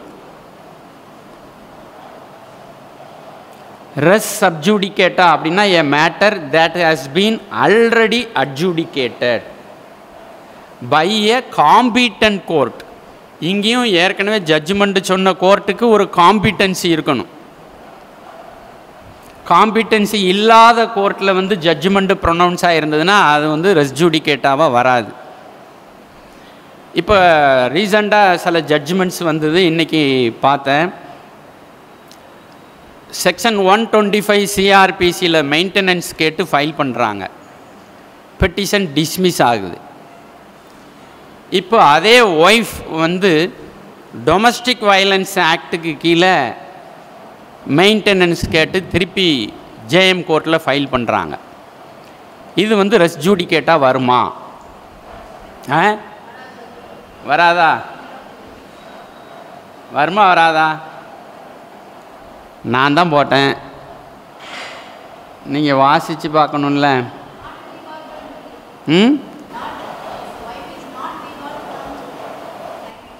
Not depart. ரெண்டு காரணத்தின் அடிப்படையில் சொல்லலாம். சிவில் ப்ரொசீஜர் கோடு வந்து அதுக்கு அப்ளிகபிள் ஆகுமா ஆகாதாங்கிறது வேறு. குவாசி சிவில் ப்ரொசீஜர் தான் செக்ஷன் 125யும் சரி, டொமஸ்டிக் வயலன்ஸ் ஆக்டும் சரி.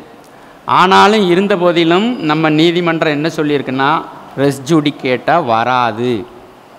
இது வராதுங்கிறதுக்கு உதாரணம் ஆர்டர் 21 ரூல் 58 எக்ஸிக்யூஷன் ப்ரொசீடிங்ஸில் நாம் ஃபைல் பண்ணுவோம் இல்லையா?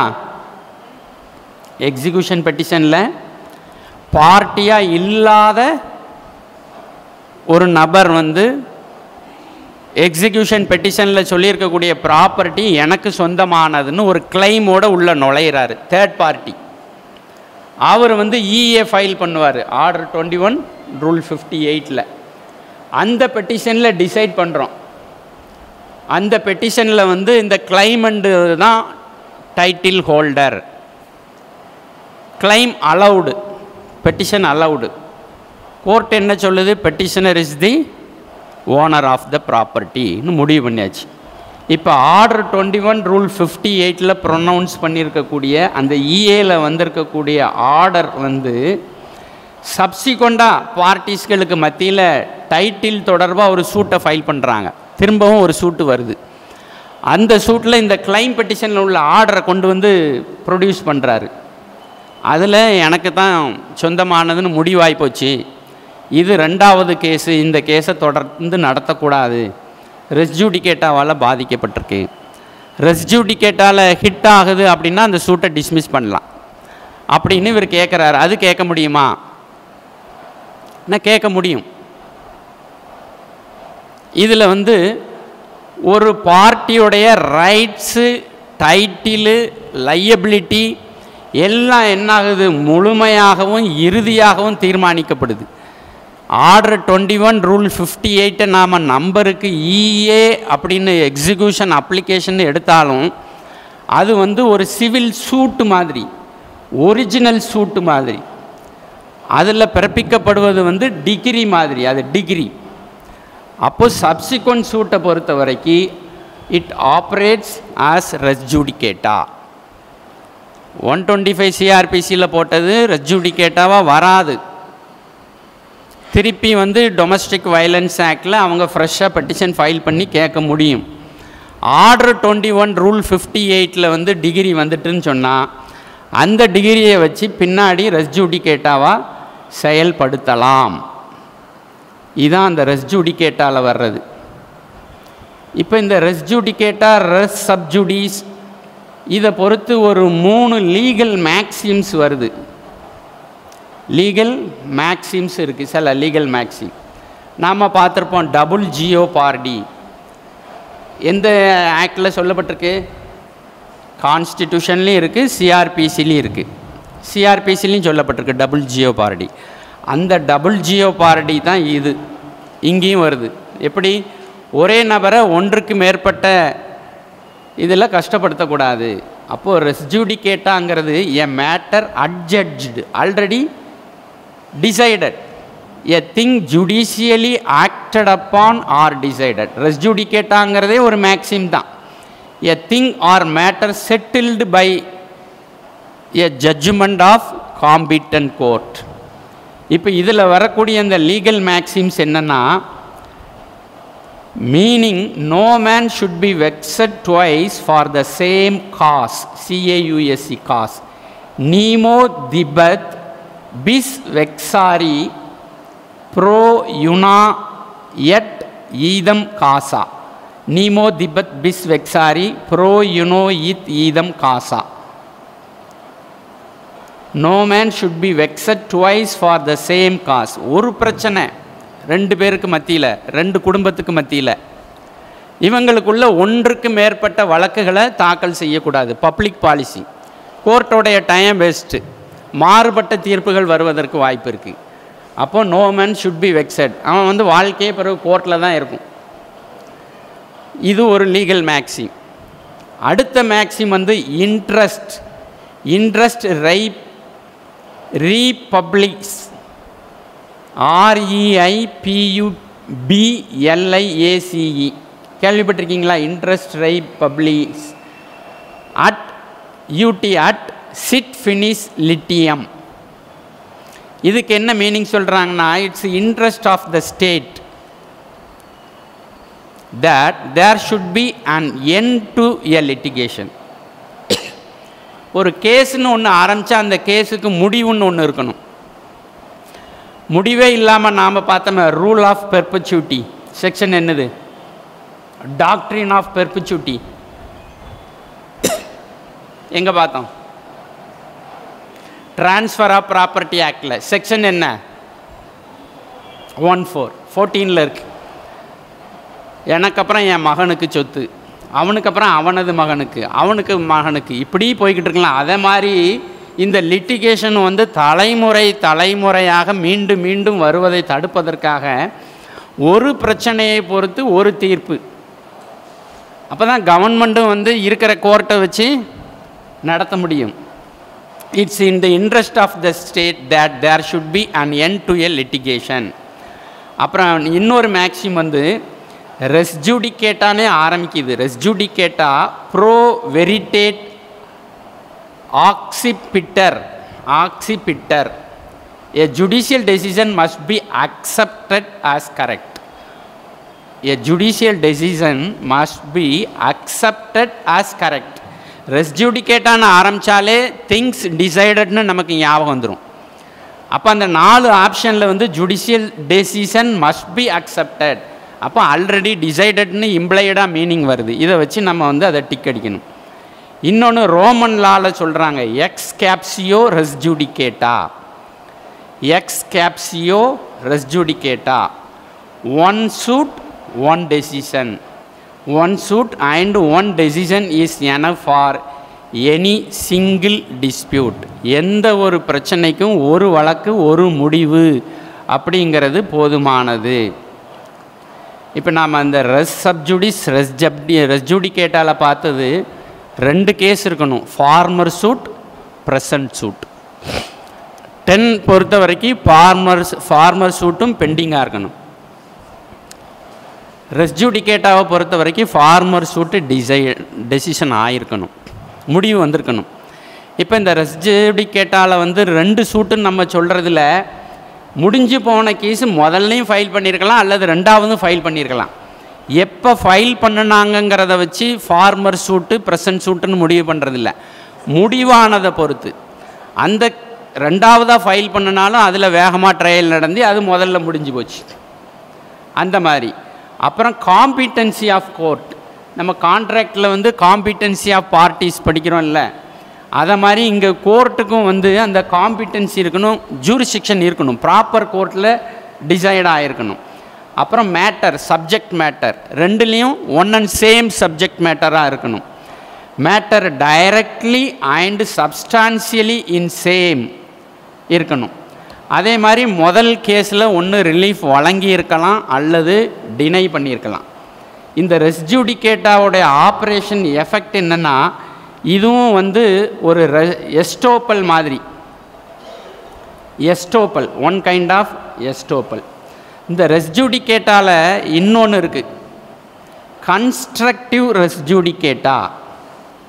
சாதாரண ரெஸ் ஜுடிகேட்டாவை தான் நம்ம பார்த்தோம். இதில் கன்ஸ்ட்ரக்டிவ் ரெஸ் ஜுடிகேட்டா அப்படிங்கிறது என்னென்னா, முந்தைய வழக்கில் ஆர்டர் 2 ரூல் 2 மாதிரி ஞாபகத்தில் வச்சுக்கணும். இப்போ முந்தைய வழக்கில்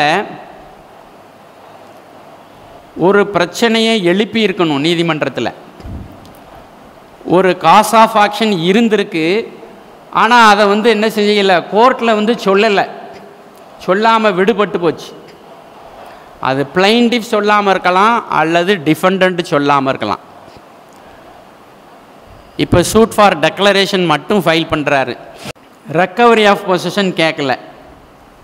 அப்போ ஸ்பெசிஃபிக் ரிலீஃப் ஆக்டில் செக்ஷன் 34 என்ன சொல்லுது அப்படின்னா, ஒரு தரப்புக்கு ஒரு பார்ட்டிக்கு என்னென்ன காஸ் ஆஃப் ஆக்ஷன்லாம் அவைலபிளாக இருக்கோ அந்த சூட் ஃபைல் பண்ணுற தேதியில் என்னென்ன காஸ் ஆஃப் ஆக்ஷன்லாம் அவைலபிளாக இருக்கோ எல்லா காஸ் ஆஃப் ஆக்ஷனையும் ஒன்றா சேர்க்கணும், jointer of cos of action.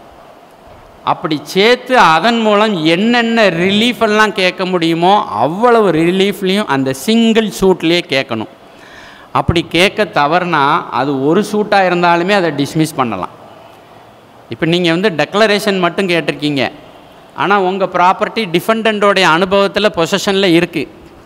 அப்போ அதை நீங்கள் ரெக்கவரி கேட்கணும்ல, கேட்காததுனால உங்கள் சூட்டை வந்து கோர்ட்டு மே டிஸ்மிஸ், டிஸ்கிரேஷனரி ரிலீஃப். அதில் இங்கே வந்து என்ன சொல்லுதுன்னா, முதல் கேஸில் நீங்கள் சொல்லாமலே விட்டுட்டீங்க, பிளைண்டில் சொல்லாமல் விட்டுருக்கலாம் அல்லது ரிட்டன் ஸ்டேட்மெண்ட்டில் சொல்லாமல் விட்டுருக்கலாம். சொல்லாததுனால இஷ்யூஸ் ஃப்ரேம் ஆகலை, கேஸில் அது சம்பந்தமாக டெசிஷனும் வரலை. இப்போ என்னென்னா ரெண்டாவதாக அப்படி விடுபட்ட ஒரு பிரச்சனைக்காக புதுசாக கேஸ் ஃபைல் பண்ண முடியுமா? இந்த செக்ஷன் 11 சப்செக்ஷன் 4ல் கன்ஸ்ட்ரக்டிவ் ரெஸ் ஜுடிகேட்டாக சொல்கிறாங்க. ஏற்கனவே நடந்த வழக்கில் நீ சொல்லாமல் விடுபட்டு போனால் விடுபட்ட பிரச்சனையை வச்சு திருப்பி நீ தனியாக வழக்கு தாக்கல் செய்ய முடியாது. அதுதான் கன்ஸ்ட்ரக்டிவ் ரெஸ் ஜுடிகேட்டா. அந்த ஆர்டினரி ரெஸ் ஜுடிகேட்டால் நம்ம என்ன பார்த்தோம்னா சொல்லிட்டாங்க, டைரக்ட் ரெஸ் ஜுடிகேட்டா அது சொல்லிட்டாங்க, ஆனால் அது டிஸ்மிஸ் ஆகிட்டு அல்லது அளவாயிட்டு. சொல்லாமல் விடுபட்டது தொடர்பாக வரக்கூடியது தான் constructive rest ஜுடிகேட்டா. If a party had an opportunity, either the plaintiff or the defendant had an opportunity, he ought to have taken a plea. He ought to have raised the defense in the former suit, but failed to do so. அப்போ பின்னாடி அந்த விடுபட்ட விஷயங்களை வச்சு case file பண்ண முடியாது. இதுதான் அந்த கன்ஸ்ட்ரக்டிவ் ரெஸ் ஜுடிகேட்டா. சொல்லி இருக்கணும், சொல்லாமல் விட்டுட்டாங்க. இதை ஞாபகத்தில் வச்சுக்கிட்டால் அந்த கன்ஸ்ட்ரக்டிவ் இதை செய்யலாம். இப்போ எந்த பிரின்சிபல் சட்டத்தில் படித்தாலும் அதுக்கு சில எக்ஸம்ஷன் இருக்கும். டிபி ஆக்ட்லேயும் நிறைய எக்ஸம்ஷன் பார்க்குறோம். அதே மாதிரி கான்ட்ராக்ட் ஆக்டில் போனாலும் சில எக்ஸம்ஷன்லாம் வரும். அதே மாதிரி இந்த ரெஸ் ஜுடிகேட்டாங்கிறதுக்கும் சில எக்ஸம்ஷன் இருக்குது. இந்த ஃபார்மர் சூட்டில் டிகிரி வந்துட்டு, ஆனால் டிகிரியை எப்படி வாங்கியிருக்கிறாங்க? Fraud plate upon the court. ஒரு பார்ட்டி ஃப்ராட் பண்ணியிருக்காங்க, ஃப்ராடு மூலமாக அந்த டிகிரி கிடச்சிருக்கு. அந்த ஃப்ராடை ஆப்போசிட் பார்ட்டி நீதிமன்றத்தில் எடுத்து சொன்னாங்க அப்படின்னா ஏற்கனவே ஜட்ஜ்மெண்ட் இருந்தாலும் அது ரெஸ் ஜுடிகேட்டாவாக எடுத்துக்கொள்ள முடியாது. ஏன்னா அது ஃப்ராடுனால் வாங்கப்பட்ட தீர்ப்பு. அதனால் judgement in original suit obtained by fraud அப்படின்னா அது ரெஸ் ஜுடிகேட்டா கிடையாது. டிஃபரண்ட் காஸ் ஆஃப் ஆக்ஷன், ரெண்டு கேஸுக்குமே காஸ் ஆஃப் ஆக்ஷன் வெவ்வேறையாக இருக்குது, அப்போ அது வராது. அப்புறம் சில ஐஏல போட்டிருப்பாங்க order. Order passed in இன்டர்லோகேட்டரி application. இன்டர்லோகேட்டரி order is the interim order, interim degree, sentence passed by the court. A principle of res judicata will not be applied when interlocutory order is passed on the former suit. போன suit dismiss for default ஆயிருக்கும், dismiss for default. ஆனால் plaintiff ஒரு interim order வாங்கியிருப்பார், APJ வாங்கியிருக்கலாம், attachment before judgement, charge வாங்கியிருக்கலாம். நம்ம transfer of property ஆக்டில் section 100ல் சொன்னோம்ல charge, அது டெம்பரரியாக ஒரு order charge create பண்ணி வாங்கியிருக்கலாம். அதே மாதிரி நம்ம ஆர்டு இன்ட்ரீம் இன்ஜெக்ஷன்னு வாங்கியிருப்பாங்க. இதெல்லாம் ஐஏல ப்ரொனவுன்ஸ் பண்ணியிருக்கிற ஆர்டர்ஸ் ரெஸ் ஜுடிகேட்டாவாக செயல்படாது.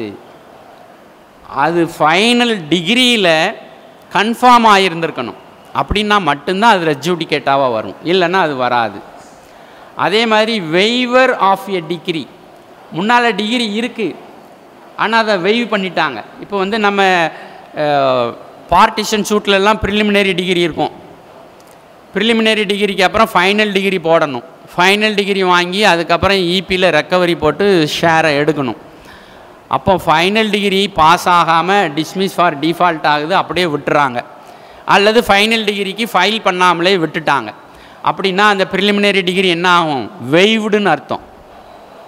வெய்வர் ஒரு ஜென்ரல் நேச்சுரல் பிரின்சிபல் தான். அது உரிமையை கொடுத்துருக்காங்க நமக்கு. இப்போ மணி ரெக்கவரி சூட்டில் பார்த்தா 3 இயர்ஸுக்குள்ளே ஃபைல் பண்ணணும்னு சொல்கிறாங்க ப்ரோ நோட் அடிப்படையில். 3 இயர்ஸை கடந்து போச்சுன்னா லிமிட்டேஷன் ஆக்டில் செக்ஷன் 3 படி என்னாச்சு?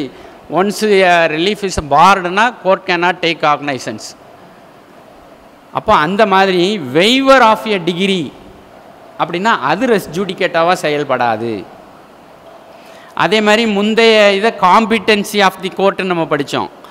அது court not competent to decide அப்படின்னு சொன்னால் அந்த ஏர்லியர் டிகிரி பயன்படாது. அதே மாதிரி இன்னொன்று முக்கியமாக சொல்கிறாங்க, when there is a change in law. இப்போ செக்ஷன் 6 ஹிந்து சக்சஷன் ஆக்டில் அமெண்ட்மெண்ட் ஆச்சு, 2005 வந்தது. அதன்படி என்ன ஆகிப்போச்சு, ஒவ்வொரு பெண்ணும் பிறந்த தேதியிலேயே அவங்களுக்கு உரிமை கிடச்சி போச்சு, கோபார்சனரி மெம்பராக ஆயிட்டாங்க. ஆனால் அதில் கண்டிஷன் என்ன, எல்லா பொம்பளையிலும் கேஸ் போட்ட முடியாது. ஆனால் அவங்க பிறந்த தேதியிலேயே தாத்தா சொத்தில் ஏன்செஸ்ட்ரல் ப்ராப்பர்ட்டியில் இவங்களுக்கு ரைட்ஸ் வந்துட்டு 28/12/2004 ஒரு கட் ஆஃப் டேட்டு. அந்த டேட்டுக்கு முன்னாடி பார்ட்டிஷன், வேலிடு பார்ட்டிஷன் நடந்து போச்சுன்னா கிடையாது, ப்ராப்பர்ட்டியை கேட்க முடியாது பெண் வாரிசுகள். வேலிடு பார்ட்டிஷன்னா என்ன சுப்ரீம் கோர்ட் சொல்கிறாங்கன்னா, ரெஜிஸ்டர்டு பார்ட்டிஷன் டீடு மூலமாக நடந்திருக்கணும், அல்லது கோர்ட்டில் பார்ட்டிஷன் சூட்டு ஃபைல் பண்ணி பெண்களுக்கு கிடையாது ஆண்களுக்கு மட்டும்தான் ஷேர் அலாட் ஆகியிருக்கணும், அதுவும் பார்ட்டிஷன் தான். அல்லது மூணாவதாக ஓரல் பார்ட்டிஷனுக்கு வந்து கண்டிஷனோடு அனுமதிக்கிறாங்க, அந்த ஓரல் பார்ட்டிஷன் நடந்து அது எஃபெக்ட்டுக்கு வந்திருக்கணும். அந்த பார்ட்டிஷனை அதுக்கு பிறகு மெம்பர்ஸ் கடைபிடித்து அந்த ப்ராப்பர்ட்டியில் அனுபவத்துக்கு எடுத்திருக்கணும், மார்ட்கேஜ் பண்ணியிருக்கணும், அந்த மார்ட்கேஜ் டீடில் ஓரல் பார்ட்டிஷன்னு சொல்லியிருக்கணும். அல்லது ஒரு போர்ஷன் ஆஃப் ப்ராப்பர்ட்டியை ஒரு தேர்ட் பார்ட்டிக்கு ஏலினேஷன் பண்ணும்போது ஓரல் பார்ட்டிஷன் அதில் சொல்லியிருக்கணும். அப்போ ஹிந்து சக்சஷன் ஆக்டில் செக்ஷன் 6 வந்த அமெண்ட்மெண்ட்டு வந்து சேஞ்ச் இன் லா, சட்டத்தில் ஒரு மாற்றம் ஏற்பட்டிருக்கு. அப்போ அந்த மாற்றம் ஏற்பட்டதுனால அந்த பழைய டிகிரி செல்லாமல் போகுது. இப்போ வந்து செக்ஷன் 6 அமெண்ட்மெண்ட் வந்ததுனால ஃபைனல் டிகிரி பெண்டிங்காக இருந்தாலும் அதில் வந்து ஃபீமேல் மெம்பர்ஸ் வந்து ஜாயின் பண்ணிக்கலாம். எனக்கும் சொத்தில் ப்ராப்பர்ட்டி இருக்குது, ப்ரிலிமினரி டிகிரி மட்டும்தான் பாஸ் ஆகிருக்கு, இது வந்து வேலிடு பார்ட்டிஷன் இல்லை, இன்னும் ஒரு கன்க்ளூசிவ் பார்ட்டிஷன் வரலை அப்படின்னு ஃபைனல் டிகிரியில் வந்து ஃபீமேல் மெம்பர்ஸ் வந்து உள்ளே ஜாயின் பண்ணிக்கலாம். அப்போ அதுதான் சேஞ்ச் இன் லா. அந்த மாதிரி சேஞ்ச் இன் லா வரும்போது when there is a change in the law, new law bring new rights to the parties, then such rights are not barred by section 11. இதெல்லாம் exception. ரெஸ் ஜூடிகேட்டானா என்னன்னு பார்த்தோம், ரெஸ் சப்ஜூடிஸ்னா என்னன்னு பார்த்தோம். ரெஸ் சப்ஜூடிஸ்க்கும் ரெஸ் ஜூடிகேட்டாவுக்கும் சின்ன வித்தியாசம்தான், அது பெண்டிங்காக இருக்கணும், இதுவும் உள்ள ஒரு கேஸு முடிஞ்சு போயிருக்கணும். ஏன்னா அதை மட்டும் நல்ல ஞாபகத்தில் வச்சுக்கோங்க. இப்போ வந்து ஃபாரின் கோர்ட்ஸை பற்றி செக்ஷன் 13-14 சிபிசியில் சொல்லியிருக்காங்க. ஃபாரின் கோர்ட்ஸில் இருக்கக்கூடிய நீதிமன்றங்களில் பிறப்பிக்கப்பட்ட ஜட்ஜ்மெண்ட்ஸை எப்படி எடுத்துக்கிடணும் அப்படின்னு. செக்ஷன் 13 வந்து when foreign judgment not conclusive proof, அது கிடையாது. A foreign judgment shall be conclusive as to any matter thereby directly adjudicated upon between parties under whom they or any of them claim litigating under the same title, except where it has not been pronounced by a court of competent jurisdiction. இதே தான். எப்போ ஒரு foreign கோர்ட்னால் வழங்கப்பட்ட ஜட்ஜ்மெண்ட்டை வந்து conclusive ப்ரூஃபாக எடுத்துக்கொள்ள முடியாது அப்படிங்கிறதுக்கு இதை நீங்கள் வாசித்து பார்த்தாலே புரியும். அந்த ஃபாரின் கோர்ட்டுக்கு காம்பிட்டன்சி இல்லை, ஜூரிஸ்டிக்ஷன் இல்லை, கேஸ் வந்து மெரிட்டில் டிசைட் ஆகி ஜட்ஜ்மெண்ட்டு வரலை அப்படின்னா அதை வந்து கன்க்ளூசிவாக எடுத்துக்க முடியாது. இப்போ இதில் கொஸ்டின் எதில் வரும் அப்படின்னா, ஃபேமிலி மேட்டர்ஸ், ஹிந்து மேரேஜஸ் ஆக்டுக்கு கீழே ஃபேமிலி மேட்டர்ஸ் தான் இப்போ நிறைய ஃபாரின்லேயும் கேஸ் ஃபைல் ஆகுது, இந்தியாலேயும் ஃபைல் ஆகுது. அப்போது ஒரு ஃபேமிலி மேட்டர்ஸில் டைவர்ஸு அல்லது ரெஸ்டிடியூஷன் ஆஃப் கான்ஜுகல் ரைட்டை பொறுத்து ஃபாரின் கோர்ட்டில் பிறப்பிக்கப்பட்ட ஒரு ஜட்ஜ்மெண்ட்டை கொண்டு வந்து இந்தியாவில் நடக்கிற கேஸில் ப்ரொடியூஸ் பண்ணுனா என்ன செய்யணும் அப்படின்னா பொருந்தாது, அது வராது. ஹிந்து மேரேஜஸ் ஆக்டை பொறுத்த வரைக்கும் one and only competent court வந்து இந்தியாவில் இருக்கக்கூடிய கோர்ட்டுகள் தான். அதனால் section 13 section 14 ப்ரெசம்ப்ஷன் us to foreign ஜட்ஜ்மெண்ட்டை சொன்னால் மற்ற எல்லா சிவில் கேஸுக்கும் சர்டிஃபைடு காப்பி போட்டால் போதும். ஃபாரின் ஜட்ஜ்மெண்ட்டுக்கு சர்டிஃபைடு காப்பியை கொடுத்தா அதை court shawl ப்ரெஸ்யூம் as a valid ஜட்ஜ்மெண்ட்டுன்னு எடுத்துக்கிடும். அது இன்வேலிடுங்கிறத ஆப்போசிட் பார்ட்டி தான் ப்ரூவ் பண்ணணும். ஃப்ராடு நடந்தாலும் அதை ஆப்போசிட் பார்ட்டி தான் ப்ரூவ் பண்ணணும். ஆனால் மேரேஜஸை பொறுத்த வரைக்கும், மேட்ரிமோனியல் டிஸ்பியூட்டை பொறுத்த வரைக்கும் எடுத்துக்காது. இதான் அந்த செக்ஷன் 13-14. இப்போ நம்ம வந்து பிளேஸ் ஆஃப் சூயிங் அப்படின்னா வழக்கு தொடுக்கக்கூடிய இடங்கள், ஜூரிஸ்டிக்ஷன், எந்தெந்த கோர்ட்டுகளுக்கு என்னென்ன அதிகாரம் இருக்குது. செக்ஷன் 15 என்ன சொல்லுதுன்னா, every suit shall be instituted in the court of the lowest great competent to try it. Munsif court, sub court, district court, high court. இதில் அந்த lowest cadre, lowest great competent to try it, 2 point புரியணும். அந்த கேடர்லேயும் லோயஸ்ட்டாக இருக்கணும், அந்த கோர்ட்டுக்கு காம்பிட்டன்சி இருக்கணும், அதை விசாரிக்கக்கூடிய அதிகாரம் இருக்கணும். நம்ம ஜூரிஸ்டிக்ஷன் அப்படின்னாலே நம்ம சொல்லிடுவோம். சூட்டு இப்போ எதை பொறுத்தெல்லாம் ஃபைல் பண்ணுறோம்? Movable property, immovable property, contract, டார்ட்ஸு, matrimonial proceedings, shoots for accounts, இந்த மாதிரி நிறைய ஃபைல் பண்ணுறோம். எல்லாத்துக்குமே நாம் வந்து என்ன செய்கிறோம்? டெரிட்டோரியல் ஜூரிஸ்டிக்ஷன் அப்படின்னு ஒன்று, பெக்யூனியரி ஜூரிஸ்டிக்ஷன், அதனுடைய மதிப்பு அடிப்படையில் பெக்யூனியரி ஜூரிஸ்டிக்ஷன். அப்புறம் வந்து கோர்ட் ஆன் சப்ஜெக்ட் மேட்டர் அடிப்படையில் எந்த கோர்ட்டுக்கு அதிகாரம் இருக்குது அப்படின்னு 3 வகையான ஜூரிஸ்டிக்ஷன் வந்து நம்ம பிரிக்கிறோம். இப்போ அந்த 3 வகையான ஜூரிஸ்டிக்ஷனை பார்த்து அதுக்கு உட்பட்டு தான் அந்த செக்ஷன் 15 வந்து அப்ளை பண்ணி பார்க்கணும். அதில் சொல்லியிருக்கிற lowest grade competent to try it, அதை விசாரணை செய்வதற்கு தகுதி உள்ளதாகவும் அந்த கேடரில் கீழமை நீதிமன்றத்திலையும் தான் முதல்ல வந்து கேஸை ஃபைல் பண்ணணும். த plaintiff has to file A suit in the court of lowest great competent to try it. இதில் வந்து அந்த ஹைரார்க்கியில் வந்து கீழே இருக்குது அப்படிங்கிறத மட்டும் பார்க்கக்கூடாது. இப்போ வந்து நமக்கெல்லாம் தெரியும், அந்த 3 லட்ச ரூபா வரைக்கும் முன்சிஃப் கோர்ட்டு, 10 லட்ச ரூபா வரைக்கும் சப் கோர்ட்டு. 10 லட்ச ரூபாய்க்கு மேலே மதிப்பு உள்ளதுன்னா, இந்த மதிப்புங்கிறத எதுக்கு மதிப்பு பண்ணுறோம்? ரிலீஃப்க்கு மதிப்பு. இப்போ பார்ட்டிஷன் சூட்டில் ஒரு ப்ராப்பர்ட்டிக்கு 1 கோடி போகும், அதில் இவருக்கு 10ல் 1 பங்கு, அதுக்கு 9,50,000 9,80,000 தான் இவருக்கு வந்து வேல்யூ வரும். அப்போ அவர் ரிலீஃப் கேட்குறாருல, என்னுடைய ஷேரை வந்து 1/10 அப்படின்னு, அந்த 1/10க்கு தான் வேல்யூ ஃபிக்ஸ் பண்ணுறோம். அப்போது ரிலீஃபுக்கு தான் வேல்யூ. அதை வச்சு ஃபிக்ஸ் பண்ணும்போது 3 lakhs வரைக்கும் இருந்ததுன்னா முன்சிஃப் கோர்ட்டு, 10 லட்ச ரூபா வரைக்கும் சப் கோர்ட்டு. இது வந்து எந்த ஆக்டில் சொல்லப்பட்டிருக்கு?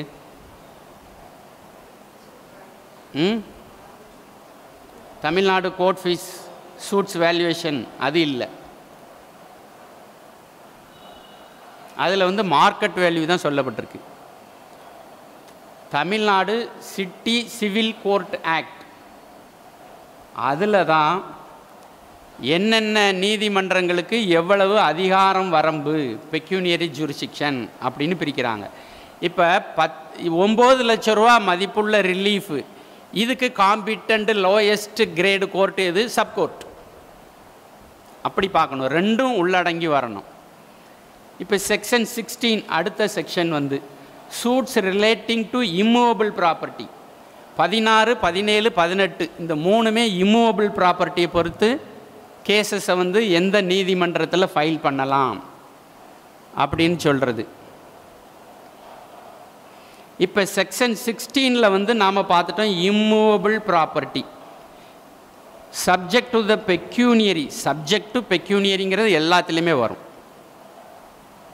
R other limitations prescribed by any law, shoots for recovery of immovable property. Recovery of ரெண்டு, ரெக்கவரி ஆஃப் மீன் ப்ராஃபிட்டு. ஒரு அசையா சொத்து இருக்குது, அது சம்பந்தமாக பிரச்சனைகள் ஏற்படுது, டைட்டில் டிஸ்பியூட் வருது, வாடகை டிஸ்பியூட் வருது, மீன் ப்ராஃபிட்ஸ் வருது, ரெக்கவரி ஆஃப் பொசஷன் வருது. இதெல்லாம் எந்த நீதிமன்றம் விசாரணை செய்வதற்கு அதிகாரம் உள்ளது அப்படின்னா, அந்த சொத்து எங்கு அமைந்திருக்கிறதோ, எந்த ஊரில் அமைந்திருக்கிறதோ, அந்த ஊர் வந்து எந்த நீதிமன்றத்தின் அதிகாரத்திற்கு உட்பட்டு வருதோ அந்த நீதிமன்றத்தில் தான் சூட்டை ஃபைல் பண்ண முடியும். 15ஐயும் சேர்த்து தான் பார்க்கணும். இங்கே வந்து அந்த ரிலீஃபுக்கு என்ன மதிப்போ அது. சப்கோர்ட்டுனா சப்கோர்ட்டு, munsif கோர்ட்டுனா munsif court. Partition of immovable property, அதுக்கும் சொத்து எங்கே இருக்கோ அதுதான் வரும். ரெண்டாவது 17 பார்ட்டிஷனுக்கு வேறு வரும். அதே மாதிரி மார்ட்கேஜ், நீங்கள் ட்ரான்ஸ்ஃபர் ஆஃப் ப்ராப்பர்ட்டியை நல்லா ஞாபகம் வச்சுக்கோங்க. சேல், மார்ட்கேஜ், சார்ஜ், லீஸ், இதுக்கு எல்லாம் ப்ராப்பர்ட்டி எந்த ஊரில் இருக்கோ அந்த ஊரில் உள்ள கோர்ட்டு தான். For the determination of any other right, அதாவது எதெல்லாம் கிடையாது, ரெக்கவரி ஆஃப் பொசஷன் கிடையாது, டெக்ளரேஷன் கிடையாது, பார்ட்டிஷன் கிடையாது, சேலு ஃபோர்க்ளோசர்லாம் கிடையாது, ரிடம்ஷன் கிடையாது. அப்படின்னா மற்றவை எல்லாம் செக்ஷன் 16 கிளாஸ் டியில் சொல்கிறாங்க. For the determination of any other right or interest in immovable property, for compensation for wrong to immovable property, for the recovery of movable property actually under distraint or attachment shall be instituted in the court within the local limits of whose jurisdiction. நல்லா ஞாபகம் வச்சுக்கலாம். சொத்து எங்கே இருக்கோ அங்கே தான் கேஸை file பண்ணணும். இதுதான் செக்ஷன் 16 சொல்கிறாங்க. provided that a suit to obtain relief respecting or compensation for wrong immovable property held by on behalf of the defendant may, where the relief sought can be entirely obtained through his personal obedience. அதாவது நம்ம ஏற்கனவே பார்த்தோம் மார்ட்கேஜில் வந்து personal liability, அது வந்து liability vested with the person, liability vested with property ரெண்டாவது வரும் simple மார்ட்கேஜில் அப்படின்னு படித்தோமா. அதே மாதிரி இந்த வழக்கில் ப்ராப்பர்ட்டி இருக்குது. ப்ராப்பர்ட்டி தொடர்பான பிரச்சனையில் முதல்ல அந்த தனிநபர் பொறுப்பாக இருக்கிறாரு. அந்த தனிநபர் வந்து இந்த நீதிமன்றத்தின் அதிகார வரம்புக்குள்ளே வராரு. டெக்ளரேஷன் இல்லை, ரெக்கவரி இல்லை, ஃபோர்க்ளோசர் இல்லை, ரிடம்ஷன் இல்லை, இது இல்லாத வேற ஒரு வழக்கு. அப்படின்னா அதில் வந்து ப்ராப்பர்ட்டி இருக்கிற ஊரில் போடணுங்கிறது இல்லை. இந்த டிஃபெண்டண்ட் எங்கே வசிக்கிறாரோ, டிஃபெண்டண்ட் எங்கே தொழில் செய்கிறாரோ, டிஃபெண்டண்ட் எங்கே வேலை பார்க்குறாரோ அந்த ஊர் எந்த நீதிமன்றத்துக்கு கீழே வருதோ அங்கே போடலாம். மேலே சொன்னது தவிர ரெக்கவரி ஆஃப் இம்மூவபிள் ப்ராப்பர்ட்டி, டெக்ளரேஷனை விட்டுறணும், பார்ட்டிஷன்னா வராது, ஃபோர்க்ளோசர், சேலு, ரிடம்ஷன், இதை தவிர சொத்து தொடர்பாக வேற ஒரு பிரச்சனை. இப்போ சிம்பிள் மார்ட்கேஜில் வரும், சொத்தை காமிச்சிருப்பாங்க,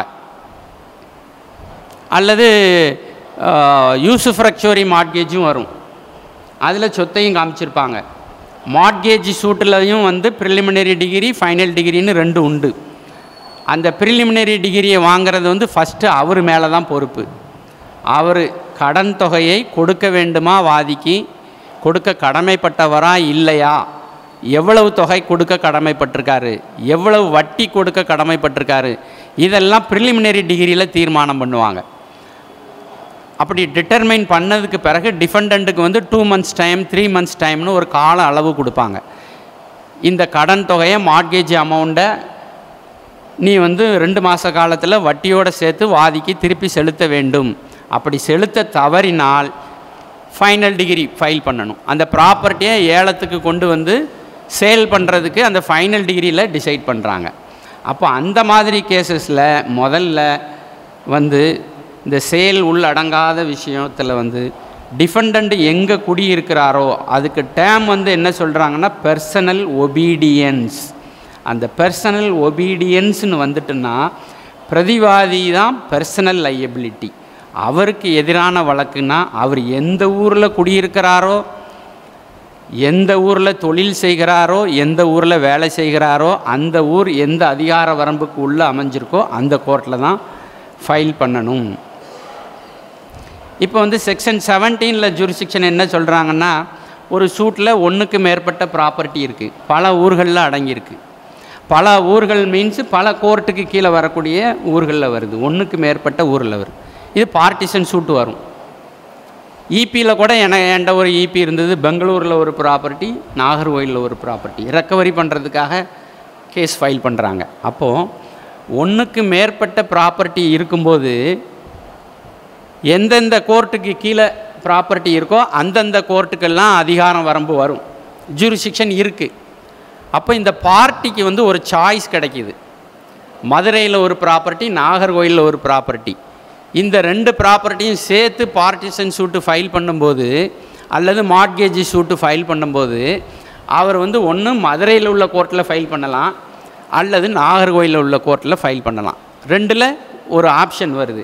ஆனால் இதில் என்ன கண்டிஷன்னா, எந்த கோர்ட்டில் ஃபைல் பண்ணுறாரோ அந்த கோர்ட்டுக்கு வந்து பெக்யூனியரி ஜூரிஸ்டிக்ஷன் வரணும். 2ஐயும் ஒன்றா சேர்த்ததன் மூலம் வந்து மதிப்பு அதிகமாகிட்டுது அப்படின்னு சொன்னால் இங்கே முன்சிஃப் கோர்ட்டில் போட முடியாது, சப்கோர்ட்டில் போடணும். சப்கோர்ட்டு லிமிட்டையும் தாண்டி வருதுன்னு சொன்னால் டிஸ்ட்ரிக்ட் கோர்ட்டில் ஃபைல் பண்ணணும். ஒன்றுக்கு மேற்பட்ட ஊர்களில் ப்ராப்பர்ட்டி இருக்கும்போது செக்ஷன் 17, ஒரே நீதிமன்றத்துக்கு கீழே ப்ராப்பர்ட்டி வந்ததுன்னா செக்ஷன் 16. அதுக்கு உண்டான எல்லாமே பொருந்தும். Shoots for immovable property situated within jurisdiction of different courts, வெவ்வேறு இதில் வருது. இப்போ section 18 place of institution of suit where local limits of jurisdiction of courts R uncertain. உறுதி இல்லை, எந்த நீதிமன்றத்தில் இந்த வழக்கு வரும் அப்படின்னு தெரியல. அப்படின்னா சந்தேகமாக இருந்ததுன்னா அந்த ஊரா இந்த ஊரான்னு வரும்போது நீங்கள் எந்த ஊரில் வேணாலும் போட்டுக்கலாம். சப்சிக்வெண்ட்டாக கேஸ் ப்ரொசீடிங் ஆகும்போது சரியான அதிகார வரம்பு கொண்ட நீதிமன்றம் தெரிய வரும்போது அது டிரான்ஸ்ஃபர் ஆகி அங்கே போயிடும். இப்போ சிஆர்பிசியில் வந்து 0 எஃப்ஐஆர்னு சொல்லுவாங்க. 0 எஃப்ஐஆர்னா என்னது? பொதுவாக அங்கே வந்து சம்பவம் எந்த ஊரில் நடக்கோ அந்த ஊரில் உள்ள கோர்ட்டில் தான் கம்ப்ளைண்ட் ஃபைல் பண்ணுவாங்க. இன்ஃபர்மேஷனை கொடுத்தா எஃப்ஐஆர் ஆகும். ஆனால் அந்த 0 எஃப்ஐஆருங்கிறது எந்த ஊரில் உள்ள அதிகாரம் இல்லாத போலீஸ் ஸ்டேஷனில் கூட போய் இன்ஃபர்மேஷனை கொடுத்தா அவங்க எஃப்ஐஆர் ரெடி பண்ணி அந்த எஃப்ஐஆரை எந்த போலீஸ் ஸ்டேஷனில் இருக்கோ அங்கே அனுப்பி வைக்கணும்.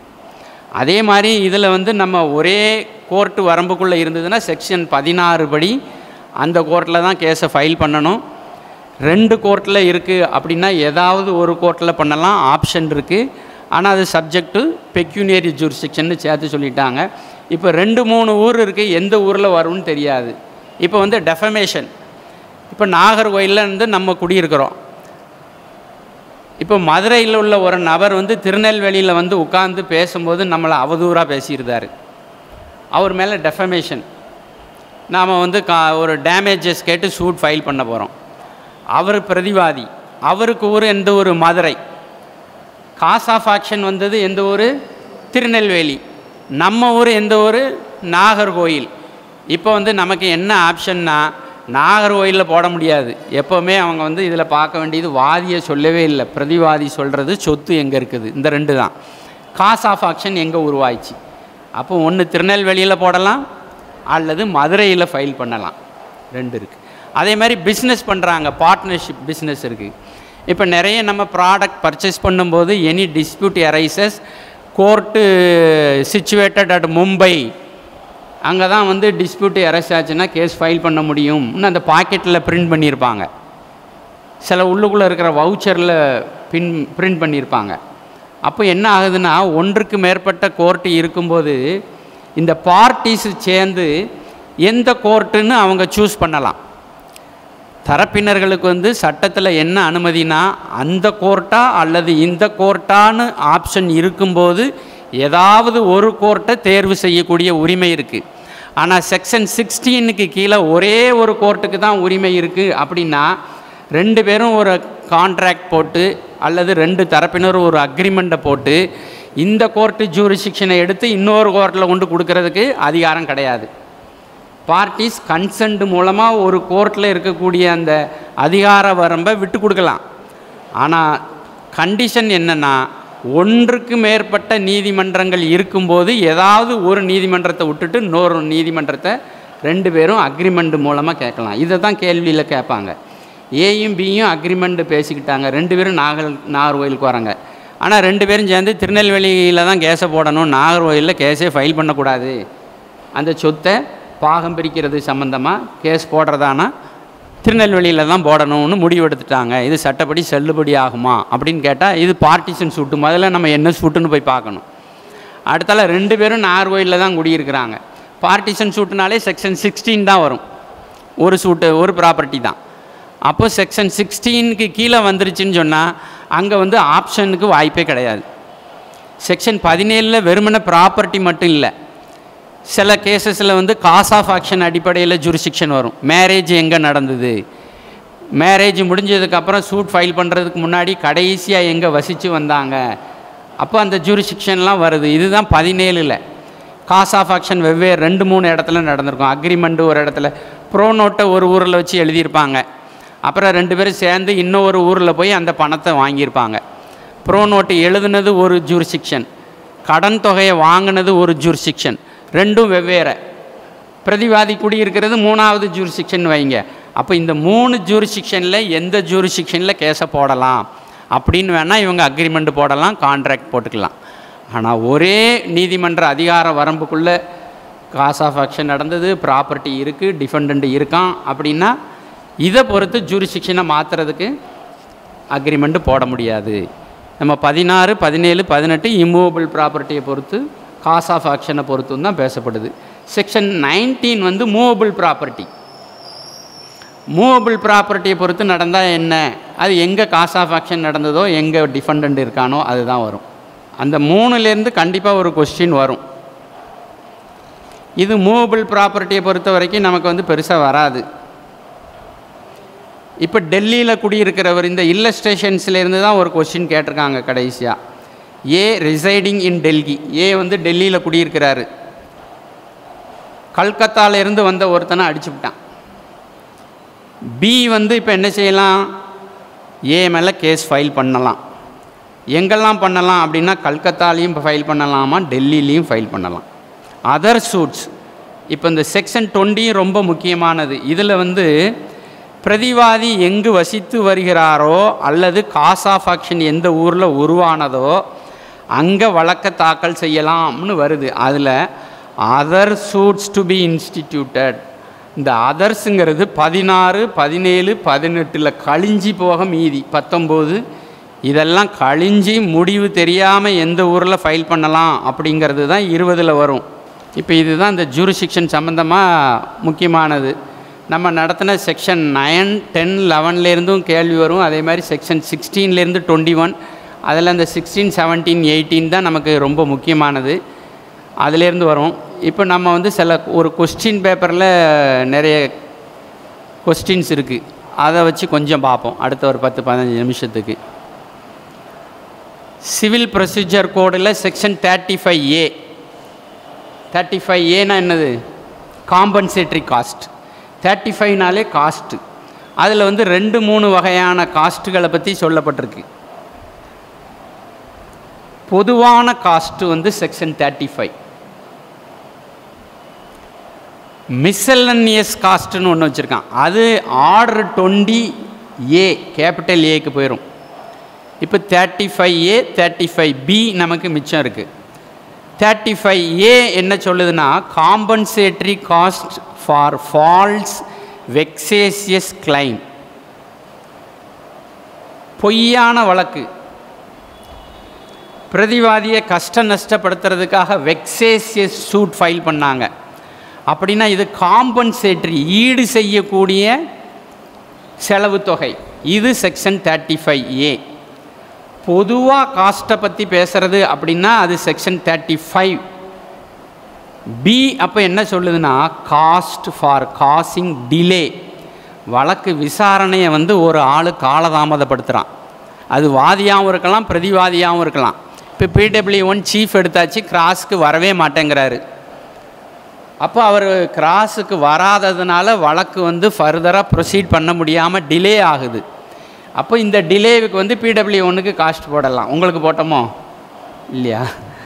அப்போ அது 35B. 35 general, 35A compensatory cost, 35B வந்து delay, cost for delay. Section 56 எதை பற்றி பேசுது? 56 போயாச்சுனாலே எக்ஸிக்யூஷன் ப்ரொசீடிங்ஸ் தான். எக்ஸிக்யூஷன் ப்ரொசீடிங்ஸில் அரெஸ்ட்டை பற்றி சொல்கிறது 56. அதில் பெண்களை வந்து கைது செய்ய முடியாது. சிவில் வழக்குகளில் நிறைவேற்றுகை செய்வதற்காக பெண்களை வந்து கைது செய்ய முடியாதுன்னு சொன்ன சட்டப்பிரிவு வந்து செக்ஷன் 56. நம்ம திருப்பி திருப்பி படிக்கும்போது பேசும்போது கொஞ்சம் அது எக்ஸாம் ஹாலில் ஞாபகத்துக்கு வருங்கிறதுக்காக தான் வாசித்து சொல்கிறேன். இப்போ ஒரு ஜேடி ஜட்ஜ்மெண்ட் டெப்டார், அவரை அரெஸ்ட் பண்ணுறதுக்கு கோர்ட்லேருந்து வாரண்ட் இஷ்யூ பண்ணுறாங்க. நாசர் செக்ஷன்லேருந்து அமீன் வந்து கைது பண்ணுறதுக்காக போகிறாரு. சிவில் கேஸில் அரெஸ்ட்டு. இப்போ அந்த அரெஸ்ட்டுக்காக இஷ்யூ செய்யப்பட்ட வாரண்டில் என்ன இருக்கும் அப்படின்னா, பணத்தை உடனே கட்டுனா அரெஸ்ட் பண்ண வேண்டாம், அவரை விட்டுறலாம். டிகிரி அமௌண்ட்டு, காஸ்ட்டு, அந்த ஜேடி வந்து கோர்ட் ஆஃபீஸர்கிட்ட பணத்தை கையில் கொடுத்துட்டாரு அப்படின்னா அரெஸ்ட் பண்ணக்கூடாது. ஜட்ஜ்மெண்ட் டெப்டரை அந்த இடத்துல அவர் என்ன செய்யணும், ரிலீஸ் பண்ணிடணும். இப்போ வந்து அட்டாச்மெண்ட், ஒரு டிகிரியை எக்ஸிக்யூட் பண்ணுறதுக்காக நம்ம வந்து சொத்துக்களை அட்டாச் பண்ணுறோம். என்னென்ன சொத்துக்களை அட்டாச் பண்ணலாம், என்னென்ன சொத்துக்களை அட்டாச் பண்ண முடியாதுன்னு செக்ஷன் 60 இருக்குது. செக்ஷன் 60 இருக்குது. அதில் நெசசரி வேரிங் அப்பேரல், நகைகளை வந்து அட்டாச் பண்ண முடியாது. டூல்ஸ் ஆஃப் அன் ஆர்டிஷன், ஒரு ஆர்டிஸ்ட், ஒரு கலைஞன் இருக்கிறான், படம் வரைகிறவர் மட்டும் இல்லை, சிற்பி, அவரும் ஆர்டிஷன். நாதஸ்வர வித்வான், அவரும் ஆர்டிஷன் தான். அப்போ அவங்களுக்கு வந்து அந்த தொழில் செய்கிறதுக்கு இருக்கக்கூடிய டூல்ஸ் இருக்குது பார்த்தீங்களா, மேசன், கொத்தனாருக்கு அந்த கரண்டி, இந்த மாதிரியான பொருட்களையும் வந்து ஜப்தி செய்ய முடியாது. புக்ஸ் ஆஃப் அக்கௌண்ட்ஸ், ஒரு கம்பெனி, ஒரு பார்ட்னர்ஷிப் ஃபேம், ஒரு ஆஃபீஸ் இன்சூரன்ஸ் கம்பெனி மேலே எக்ஸிக்யூஷன் போடுறோம். நம்ம அங்கே இருக்கிற ஏசி, அங்கே இருக்கிற டிவி, அங்கே இருக்கிற கம்ப்யூட்டர் தான் நம்ம கேட்குறோம். அங்கே இருக்கிற புக்ஸ் ஆஃப் அக்கௌண்ட்ஸை கேட்க முடியாது. எதை கேட்கலாம், ப்ராமிசரி நோட்ஸ் கேட்கலாம். இதுதான் இந்த கொஸ்டினில் முக்கியமானது. இப்போ வந்து அந்த ஜேடி வந்து சில பேருக்கு கடன் கொடுத்து அவங்கக்கிட்ட இருந்து ப்ராமிசரி நோட்டு வாங்கி வீட்டில் வச்சுருக்கிறான் அல்லது ஆஃபீஸில் வச்சுருக்கிறான். அந்த ப்ராமிசரி நோட்டு இருக்குதுன்னு உங்களுக்கு தெரியுது உறுதியாக அப்படின்னா, கோர்ட்டில் ஜப்தி ஆர்டர் வாங்கி அவங்ககிட்ட போய் அந்த இருக்கிற அந்த ப்ராமிசரி நோட்டை ஜப்தி பண்ணி கொண்டு வரலாம்.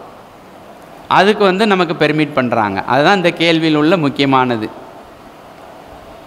நம்ம காம்பன்சேட்ரி காஸ்ட்டுன்னு பார்த்தோம், 35, 35A, 35B. அப்புறம் மிஸ்செல்லனியஸ் காஸ்ட்டுங்கிறது ஆர்டர் 20 கேபிட்டல் ஏல வரும். இப்போ இந்த காம்பன்சேட்ரி காஸ்ட்டு வந்து எவ்வளவு போடலாம் அப்படின்னா 3000 போடலாம், அல்லது அந்த நீதிமன்றத்துக்கு எவ்வளவு அதிகாரம் வரம்பு இருக்கோ அதுக்கு மேலே போடக்கூடாது அப்படின்னு சொல்கிறாங்க. ஆனால் 3000 தான் மேக்சிமம்னு ஆக்டில் இருக்குது. செக்ஷன் 79, நம்ம வந்து சூட் ஃபைல் பண்ணுறதுக்கு முன்னாடி நோட்டீஸ் இஷ்யூ பண்ணணும். பார்ட்டிஷன் சூட்டில் பண்ணுவோம், சூட் ஃபார் ஸ்பெசிஃபிக் பெர்ஃபார்மன்ஸில் பண்ணுவோம், மணி கிளைம் இருந்ததுன்னா சில சமயம் நோட்டீஸ் இஷ்யூ பண்ணுவோம். அதெல்லாம் மேண்டேட்ரியா இல்லையாங்கிறது மேண்டேட்ரி கிடையாது. ஆனால் சூட் நோட்டீஸு டிஃபெண்டன்ட் வந்து அரசாங்கமாக இருக்குது. If we are going to file A suit against government அப்படின்னா செக்ஷன் 80 வந்து கண்டிப்பாக என்ன செய்யணும், நோட்டீஸ் இஷ்யூ பண்ணணும். அது வந்து செக்ஷன் 80 சப்செக்ஷன் 1 வந்து 60 days இருக்குது. செக்ஷன் 80 சப்செக்ஷன் 2 வந்து டிஸ்பென்ஸ் வித் பண்ணுறோம். அர்ஜெண்ட் கேஸ், எமர்ஜெண்ட் கேஸ் ஃபைல் பண்ணும்போது நோட்டீஸ் அனுப்புனா எனக்கு வந்து பாதிப்பு ஏற்படும் வாதிக்கு, அதனால் நோட்டீஸ் அனுப்புறதை வந்து டிஸ்பென்ஸ் பண்ணணும்னு கோர்ட்டில் வந்து ஒரு ஐஏ ஃபைல் பண்ணலாம். செக்ஷன் 80 சப்செக்ஷன் 2 ஃபைல் பண்ணுறோம். இப்போது செக்ஷன் 79ம் 80யும் தான் முக்கியமானது அந்த சூட் அகென்ஸ்ட் கவர்மெண்ட் அப்படின்னா. செக்ஷன் 79 சென்ட்ரல் கவர்மெண்ட் மேலே கேஸ் போடணுன்னா அந்த டிஃபெண்டன்ட் பேர் என்னவா இருக்கும் அப்படின்னு கேட்குறான் கொஸ்டினில். Union of India. ஸ்டேட் கவர்மெண்ட்னால் நம்ம Tamil Nadu state government represented by district கலெக்டர்லாம் போட்டுறோம். இப்போ ஒரு கொஸ்டினில் கேட்டிருக்காங்க, no suit involving urgent R immediate relief may be instituted against the central government accept after serving A notice of 2 months. 2 மாதம் நோட்டீஸ் கொடுக்காமலும் சூட்டு file பண்ணலாமான்னு file பண்ணலாம். செக்ஷன் 82 ஒரு பெட்டிஷன் வைக்கணும், கோர்ட்டு பெர்மிஷன் வாங்கணும். நோட்டீஸ் அனுப்பி 60 நாள் வெயிட் பண்ணுறதுக்கு எங்களுக்கு முடியாது அப்படின்னு சொல்லணும். அதே மாதிரி ஒரு ஜட்ஜ்மெண்ட்டு சொல்லியாச்சு, ஒரு ஆர்டர் சொல்லி ஐஏல ஆர்டர் சொல்லியாச்சுன்னா அதுக்கு மேலே ரிவ்யூ ஃபைல் பண்ணலாம். ரிவ்யூ ஃபைல் பண்ணலாம், அதே கோர்ட்டில் வரும். இப்போ 113க்கு கீழே ரிவிஷன் வருது. ரிவிஷன் வந்து ஹை கோர்ட்டில் ஃபைல் பண்ணுறது. இங்கே கீழே கோர்ட்டே வந்து ரிவிஷன் ஃபைல் பண்ணுறது, பார்ட்டிஸ் ஃபைல் பண்ணுறது ஒன்று, கோர்ட்டே ஹைகோர்ட்டில் ரெஃபரன்ஸ் கேட்குறது. நிறைய கேசஸில் வந்து இப்போ ரெஃபரன்ஸ் வருது. சில கோர்ட்டுக்கே வந்து ஆக்டில் வந்து சில டவுட் வருது.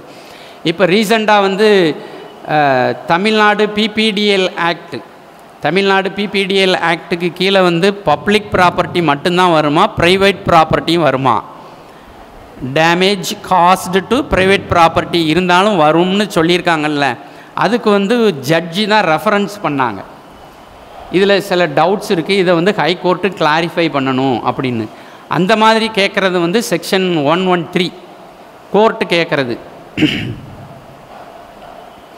இப்போ நம்ம ரிவ்யூ 114 செக்ஷன் சிபிசியில் அதே கோர்ட்டில் ரிவ்யூ ஃபைல் பண்ணுறது, அப்பீல் ஃபைல் பண்ணாமல் ஜட்ஜ்மெண்ட்டு டிகிரி வந்த பிறகு சில டாக்குமெண்ட்டை கன்சிடர் பண்ணலை, சில விஷயங்களை வந்து நீதிமன்றம் கவனத்தில் எடுத்துக்காமல் விட்டுட்டாங்க, நாங்கள் ஃபைல் பண்ணியிருந்தோம் கவனிக்காமல் விட்டுட்டாங்க, அதனால் கன்சிடர் பண்ணணும்னு சொல்கிறது வந்து அதை வந்து செக்ஷன் 114 ரிவ்யூவில் பார்ட்டியை ஃபைல் பண்ணுறது.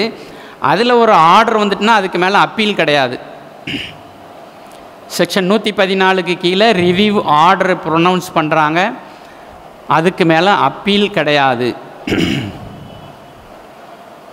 இப்போ பிரதிவாதிக்கு ஒரு சம்மன் சூட்டில் அனுப்புகிறோம், ஆர்டர் 5க்கு கீழே, ஆர்டர் 5க்கு கீழே சம்மன் அனுப்புகிறோம். அந்த சம்மன் கிடைச்ச உடனே பிரதிவாதி அவரே நேரடியாக வரணுமா, அவருடைய ஏஜெண்ட் வரலாமா, அவர் சார்பாக அட்வொகேட்டும் ஆஜராகலாமா? 3 பேரும் ஆகலாம். அவர் கண்டிப்பாக வரணுங்கிற அவசியம் கிடையாது. இப்போ இந்த டாக்ட்ரின் ஆஃப் வெய்வர்னு ஒன்று ஒரு கொஸ்டின் கேட்குறாங்க. ஏ வந்து பிக்கு வந்து வீட்டை வாடகைக்கு விட்டுருக்காரு. Doctrine of waiver, WAIVER waiver. இப்போ வாடகைக்கு பி குடியிருக்கிறாரு, ஓனர் ஏ. பி வந்து வாடகை பாக்கி வந்து 2019, 2020, 2021 3 வருஷத்துக்கு வாடகை பாக்கி வச்சுருக்கிறாரு. இப்போ வந்து இந்த ஏ வந்து ரெக்கவரி ஆஃப் ரெண்டு கேஸ் ஃபைல் பண்ணும்போது இந்த 3 வருஷத்துக்கு சேர்த்தே கேட்கணும். அப்படி கேட்காம 2020க்கு மட்டும் கேட்டு நேரடியாக சூட் ஃபைல் பண்ணிட்டார். அப்போ 2019, 2020க்கு வாடகை பாக்கியை கேட்காம விட்டுட்டார்ல, ஆர்டர் 2 ரூல் 2ல் வரும், ஹிட் ஆயிரும். திருப்பி தனியாக ஒரு கேஸ் ஃபைல் பண்ணி அந்த வாடகை பாக்கியை இவர் கேட்க முடியாது. வழக்கு தாக்கல் பண்ணும்போதே மொத்தம் எவ்வளவு வாடகை பாக்கி இருக்கோ அவ்வளோத்தையும் சேர்த்தே கேட்டிருக்கணும். கேட்காம விட்டுட்டா நம்ம பார்த்தோம் கன்ஸ்ட்ரக்டிவ் ரெஸ்ஜுடிகேட்டாக பார்த்தோம்ல, அதை மாதிரி இது வந்து 2019, 2020 வாடகையை சேர்த்து கேட்காததுனால 21க்கு மட்டும் கேட்டதுனால 19, 20க்கு வாடகையை கேட்க முடியாது. அதுக்கு பேர் டாக்ட்ரின் ஆஃப் வெய்வர். அது அதே மாதிரி ஆர்டர் 7 ரூல் 11 வந்து ரிஜெக்ஷன் ஆஃப் பிளைண்டுன்னு நமக்கு தெரியும். அதில் நிறைய செவரல் கிரவுண்டு இருக்குது. ஆனால் கடைசியாக சேர்ந்த கிரவுண்டு என்னென்னா ஆர்டர் 7 ரூல் 11ல் பிளைண்டுக்கு டூப்ளிகேட்டு வைக்கலன்னா பிளைண்டை ரிஜெக்ட் பண்ணலாம். பிளைண்டுக்கு வந்து இப்போ பிளைண்டு ஃபைல் பண்ணுறது செக்ஷன் வந்து என்னது 26ல் இருக்குது. ஆர்டர் 7 ரூல் 1 and 2ன்னு போடுவோம், அதேமாதிரி 26ம் சேர்த்து போடுவோம். அந்த 26ல் சொல்லும்போதே சொல்லிடுறாங்க பிளைண்டை ப்ரெசன்ட் பண்ணுறது தான் கேஸ் ஃபைல் பண்ணுறதுன்னு. அப்படி வரும்போது அந்த பிளைண்டு கூடவே டூப்ளிகேட்டும் சேர்த்து நீதிமன்றத்தில் ஃபைல் பண்ணணும். அப்படி டூப்ளிகேட்டு வைக்கலைன்னா ஆர்டர் 7 ரூல் 11ல் ரிஜெக்ட் பண்ணலாம் கோர்ட்டு. இதுதான் கடைசி அமெண்ட்மெண்ட்டில் சேர்ந்தது. இப்போ வந்து ஒரு கேஸை ஃபைல் பண்ணிட்டாங்க, நம்பர் ஆயாச்சு. அதுக்கு பிறகு தான் தெரியுது இந்த கோர்ட்டுக்கு ஜூரிஸ்டிக்ஷனே கிடையாது, வேறு ஒரு கோர்ட்டில் ஃபைல் பண்ண வேண்டியதை இந்த கோர்ட்டில் ஃபைல் பண்ணிட்டாங்க அப்படின்னு. இப்போ தெரிய வந்த உடனேயே இதை என்ன பண்ணுவாங்க, ரிட்டன் போடுவாங்க. ரிஜெக்ஷன் ஆஃப் பிளைண்டு இது வராது. ஜூரிஸ்டிக்ஷன் மாறி வந்த கேஸுக்கு வந்து ரிஜெக்ஷன் ஆஃப் பிளைண்டு கிடையாது, ரிட்டன் பண்ணுவாங்க. அப்படி ரிட்டன் பண்ணுறது ட்ரையல் ஆரம்பித்த பிறகு பண்ணலாமா, இஷ்யூஸ் ஃப்ரேம் பண்ண பிறகு ரிட்டன் போடலாமா? இஷ்யூஸ் ஃப்ரேம் பண்ணியாச்சு, PW1 சீஃப் எடுத்தாச்சு. இப்போ டிஃபெண்டன்ட் வந்து சொல்கிறார் இந்த கோர்ட்டுக்கே அதிகாரம் கிடையாது, கோர்ட்டார் ட்ரான்ஸ்ஃபர் ரிஜெக்ஷன் எப்போதுமே கிடையாது. இப்போ எந்த ஸ்டேஜில் ரிட்டர்ன் போடலாம், ட்ரான்ஸ்ஃபர் பண்ணலாம், அட் எனி ஸ்டேஜ் பண்ணலாம்னு சட்டம் சொல்லுது. ஜட்ஜ்மெண்ட்டுக்கு முன்னால் தெரிஞ்சாலும் நம்ம மாற்றிக்கலாம் தான். இப்போ ஆர்டர் 7 ரூல் 1 போட்டு நம்ம பிளைண்ட் ஃபைல் பண்ணுறோன்னு சொல்லிட்டோம். அந்த ஆர்டர் 7 ரூல் 1ல் என்ன சொல்கிறாங்க, என்ன பர்டிகுலர்ஸ் அடங்கியிருக்கு? ப்ளீடிங்கை பற்றி சொல்கிறது ஆர்டர் 6. பிளைண்டில் என்னென்ன பர்டிகுலர்ஸ் இருக்கணும்னு சொல்கிறது தான் ஆர்டர் 7. ஒரு பிளைண்ட் ஃபைல் பண்ணும்போது அந்த பிளைண்டில் what are all the particulars to be கண்டைன்டு, particulars to be contained to the பிளைண்டுங்கிறது தான் அது.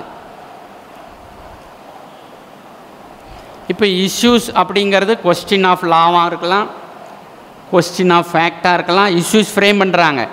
பிளைண்டு, ரிட்டன் ஸ்டேட்மெண்ட்டு, டாக்குமெண்ட்ஸு, இதையெல்லாம் கன்சிடர் பண்ணி court has to frame some issues. அந்த இஷ்யூஸ் ஃப்ரேம் பண்ணும்போது அதில் கொஸ்டின் ஆஃப் லாவும் உள்ளே வரும், லிமிட்டேஷன் கொஸ்டின் ஆஃப் லா வரும், கொஸ்டின் ஆஃப் ஃபேக்ட் அதுவும் வரலாம், மிக்சடாகவும் இருக்கலாம். கொஸ்டின் ஆஃப் லாவும் கொஸ்டின் ஆஃப் ஃபேக்டாகவும் கலந்தும் இருக்கலாம். அதனால் எது கேட்டாங்களோ அந்த 3மே இருக்கும், மிக்சடாகவும் இருக்கும், தனித்தனியாகவும் இருக்கும். இப்போ ஐஏல சில அலிகேஷன்ஸை சொல்லியிருக்காங்க. ஆர்டர் 39 ரூல் 1 and 2 அல்லது ஏபிஜே பெட்டிஷன், இல்லைன்னா சார்ஜுக்காக ஒரு ஐஏ பெட்டிஷன் ஃபைல் பண்ணியிருக்காங்க. இப்படி இந்த மாதிரி ஐஏல உள்ள பெட்டிஷன், ஐஏவுக்கு ஃபைல் பண்ணியிருக்கக்கூடிய கவுண்டர் ஸ்டேட்மெண்ட்டு, இதை இஷ்யூஸ் ஃப்ரேம் பண்ணும்போது நீதிமன்றம் வந்து கன்சிடர் பண்ணணுமா அப்படின்னா தேவையில்லை. பிளைண்டில் என்ன இருக்குது, ரிட்டன் ஸ்டேட்மெண்ட்டில் என்ன இருக்குது, அதுதான். ஆர்டர் 10 ரூல் 1 and 2ன்னு சொல்லுவாங்க. இஷ்யூஸ் ஃப்ரேம் பண்ணுறதுக்கு முன்னாடி நீங்கள் என்னுடைய கோர்ட்டில் பார்த்தா தெரியும், return statement filed for enquiry under order 10 rule 1 and 2 and appearance of பார்ட்டிஸ்னு போடுவோம். அந்த ஆர்டர் 10 ரூல் 1 and 2ல் வரக்கூடிய என்கொயரி வந்து இஷ்யூஸ் ஃப்ரேம் பண்ணுறதுக்கு முன்னாடி 2 தரப்புக்கிட்டையும் நீதிமன்றம் ஒரு என்கொயரி கண்டக்ட் பண்ணுறதுக்கு ஓரலாக, அதை ரெக்கார்ட் பண்ணுறது இல்லை. என்ன பர்பஸ்க்காக பண்ணுதுன்னா, what are all the real dispute between the parties அப்படின்னு அவங்கக்கிட்ட பேசி தெரிஞ்சுக்கிறதுக்கு. அப்புறம் வந்து is there any element of compromise ஆகிறதுக்கு வாய்ப்பு எதுவும் இருக்கா அப்படின்னு தெரிஞ்சுக்கிறதுக்காக ஆர்டர் 10 ரூல் 1 and 2ல் ஒரு சின்ன என்கொயரி நடத்துவாங்க. அட்வர்ஸ் பொசஷன் வந்து பிளைண்டிஃப் வந்து சூட்டில் சொல்லலாமா, எனக்கு எங்கள் அப்பா வாய்மொழியாக விட்டு கொடுத்துட்டு போயிட்டாரு, இல்லைன்னா எங்கள் தாத்தா எனக்கு வாய்மொழியாக விட்டு கொடுத்துட்டு போயிட்டாரு, நானும் 12 வருஷத்துக்கு மேலே அனுபவத்தில் இருக்கேன், அதனால் அட்வர்ஸ் பொசஷன் வந்திருக்குன்னு சொல்லி பிளைண்டிஃப் வந்து எப்போவுமே கேட்க முடியாது. டிஃபெண்டன்ட் தான் அட்வர்ஸ் பொசஷனை கேட்க முடியும். பிளைண்டிஃப் எதையாவது ஒன்றை தான் சொல்லணும். ஒன்று டைட்டில்னு சொல்லணும், அல்லது அட்வர்ஸ் பொசஷன் சொல்லணும். பொசஷன் அடிப்படையில் ரிலீஃப் கேட்கணும், அல்லது டைட்டில் அடிப்படையில் கேட்கணும். இந்த ரெண்டையும் மிக்ஸ் பண்ணக்கூடிய உரிமை வந்து அவருக்கு கிடையாது. கன்ஸ்ட்ரக்டிவ் ரெஸ்ஜூடிகேட்டாலையும் கொஸ்டின் கேட்டிருக்காங்க முன்னாடி.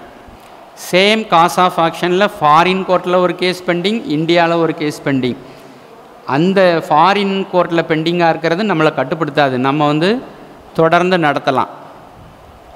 Bleeding can be amended only before the trial. Trial court முன்னாடி தான். இப்போ பிளைண்டில் இருக்கக்கூடிய அவர்மெண்ட்ஸ் எல்லாம் பிளைண்டிஃபோடைய ப்ளீடிங்ஸ். ரிட்டன் ஸ்டேட்மெண்ட்டில் இருக்கக்கூடிய அந்த அவர்மெண்ட்ஸையும் அமெண்ட்மெண்ட் பண்ணலாம். இதை வந்து அப்பல்லட் கோர்ட்டில் போய் இந்த ப்ளீடிங்ஸை அமெண்ட்மெண்ட் பண்ண முடியாது. ட்ரையல் கோர்ட்டில் மட்டும்தான் இதை கேட்க முடியும். நம்ம வந்து ட்ரையலுக்கு முன்னாடின்னு தான் கேட்டோம், ஆனால் இப்போ வந்து ட்ரையலுக்கு பிறகும் நிறைய அமெண்ட்மெண்ட்ஸ் எல்லாம் கேட்குறாங்க, ட்ரையல் கோர்ட்டில் பெர்மிட் பண்ணுறாங்க. ஆனால் ட்ரையல் கோர்ட்டை கடந்து அப்பல்லட் கோர்ட்டுக்கு போயாச்சுன்னு சொன்னால் ப்ளீடிங்ஸை அமெண்ட்மெண்ட்டு பண்ணவே முடியாது. சிவில் கோர்ட்டுக்கு வந்து இன்ஹரண்ட் பவர் வந்து செக்ஷன் 151. இந்த 151ங்கிறது ஒரு பெக்யூலியர் நேச்சர். அதாவது இந்த சிபிசியில் எங்கேயுமே ஒரு பிரச்சனைக்கு தீர்வு சொல்லப்படலை. எந்த மாதிரியான ப்ரொசீஜர் அடாப்ட் பண்ணணும் அப்படிங்கிறது சைலண்டாக இருக்குது. அந்த விஷயத்துக்காக மட்டும்தான் ட்ரையல் கோர்ட்டில் செக்ஷன் 151க்கு கீழே பெட்டிஷன் ஃபைல் பண்ண முடியும். அதில் இன்ஹரண்ட் ஜூரிஸ்டிக்ஷனை வந்து எக்ஸைஸ் பண்ண முடியும் கோர்ட்டு. அதே மாதிரி நம்ம பார்த்துருக்கோம் நான் ஜாயின்ட்ரா பார்ட்டி, மிஸ் ஜாயின்ட்ரா பார்ட்டி எல்லாம் பார்த்துருக்கோம். இதில் ப்ராப்பர் பார்ட்டி நெசசரி பார்ட்டின்னு 2 உண்டு. ஆர்டர் 1 ரூல் 9ல் வந்து நான் jointer of miss jointer of சொல்லுவாங்க. சேர்க்க வேண்டிய ஆளை கட்சி சேர்க்கலை, சேர்க்கக்கூடாத ஆளை சேர்த்துட்டாங்க, அது மிஸ் ஜாயிண்டர். சேர்க்க வேண்டிய ஆளை சேர்க்காம விட்டால் நான் ஜாயிண்டர். இப்போ இதில் வந்து ப்ராப்பர் பார்ட்டியாக நெசசரி பார்ட்டின்னு 2 வித்தியாசம் வருது. நான் ஜாயிண்டர் ஆஃப் நெசசரி பார்ட்டி, நான் ஜாயிண்டர் ஆஃப் ப்ராப்பர் பார்ட்டின்னு வருது. இப்போ இந்த நெசசரி பார்ட்டியை சேர்க்காததுனால கேஸை தள்ளுபடி பண்ணலாம், ஆனால் ப்ராப்பர் பார்ட்டியை சேர்க்காததுனால கேஸை தள்ளுபடி பண்ண முடியாது. நெசசரி பார்ட்டிங்கிறது அவசிய தரப்பினர்னு தமிழில் மீனிங் பார்த்தோம்னா, அவர் இல்லாமல் ஒரு முழுமையான ஒரு தீர்வு அவர் கையில் தான் பொசஷன் இருக்கும். அல்லது சூட் ஃபைல் பண்ணியிருக்கும்போது ஃபைல் பண்ணுறதுக்கு கொஞ்ச நாளைக்கு முன்னாடி அந்த ப்ராப்பர்ட்டியை அவர் பர்ச்சேஸ் பண்ணியிருப்பார், அவர் பேரில் டைட்டில் போயிடும். நமக்கு வந்து வெறும் சேல் அக்ரிமெண்ட்டு தான் இருக்கும். அப்போ அந்த சேல் அக்ரிமெண்ட் அடிப்படையில் சூட்டில் டிகிரி ஆச்சுன்னா அதை எக்ஸிக்யூட் பண்ணி கொடுக்கறதுக்கு அந்த உண்மையான ஓனரு நமக்கு அப்புறம் ஒருத்தன் கரையை வாங்கினான தேர்ட் பார்ட்டி, அவனும் அவசிய தரப்பினர். அப்போ அந்த அவசிய தரப்பினர் இல்லைன்னா தான் கேஸ் வந்து தள்ளுபடி பண்ணுவாங்க. இந்த ப்ராப்பர் பார்ட்டிங்கிறது வந்து கேஸை டிசைட் பண்ணுறதுக்கு அவர் முக்கியமான ஆள் தான், ஆனால் அவர் இல்லாமல் கூட வந்து டிகிரி பாஸ் பண்ண முடியும். இந்த நெசசரி பார்ட்டி இல்லாமல் டிகிரி பாஸ் பண்ணவே முடியாது, அவர் கட்டுப்படுத்தாது. எந்த ஒரு வழக்கிலையும் வந்து ஜட்ஜ்மெண்ட்லேயும் டிகிரிலையும் வந்து ஜட்ஜ்மெண்ட் இன் ரெம், ஜட்ஜ்மெண்ட் இன் பெர்சோனம்ங்கிறோம். சிவில் கேஸில் முக்கியமாக நிறைய வந்து நம்ம இந்த டைட்டில் டிஸ்பியூட் எல்லாமே ஜட்ஜ்மெண்ட் இன் பெர்சோனம் தான். அப்போ அதில் பார்ட்டியாக இருந்தால் தான் எக்ஸிக்யூட் பண்ண முடியும். நெசசரி பார்ட்டி இல்லைன்னு சொன்னால் அந்த டிகிரியை வந்து என்ன செய்ய முடியாது, எக்ஸிக்யூட் பண்ண முடியாது. இந்த அளவில் நம்ம இன்றைக்கி சிபிசியை முடிச்சுக்கிடுவோம். அடுத்த வாரமும் சிபிசியை தொடர்ந்து கண்டினியூ பண்ணுவோம். இவ்வளோ நேரம் பொறுமையாக கேட்டதுக்கு ரொம்ப நன்றி. மாண்புமிகு சார்பு நீதிபதி அவர்களுக்கு நம்முடைய சங்கத்தின் சார்பாக வணக்கத்தையும் நன்றியையும் தெரிவித்துக் கொள்கிறோம். உங்களுடைய முயற்சியால் தான் இந்த நிகழ்ச்சி மிகச் சிறப்பாக நடந்து கொண்டிருக்கிறது என்பதை நாங்கள் பதிவு செய்ய விரும்புகிறோம். உங்களுடைய ஒத்துழைப்போடு இளம் வழக்கறிஞர் பலர் வெற்றி பெற வேண்டும், வெற்றி பெறுவார்கள் என்கிற நம்பிக்கை இருக்கிறது. அனைவருக்கும் நன்றி, வணக்கம்.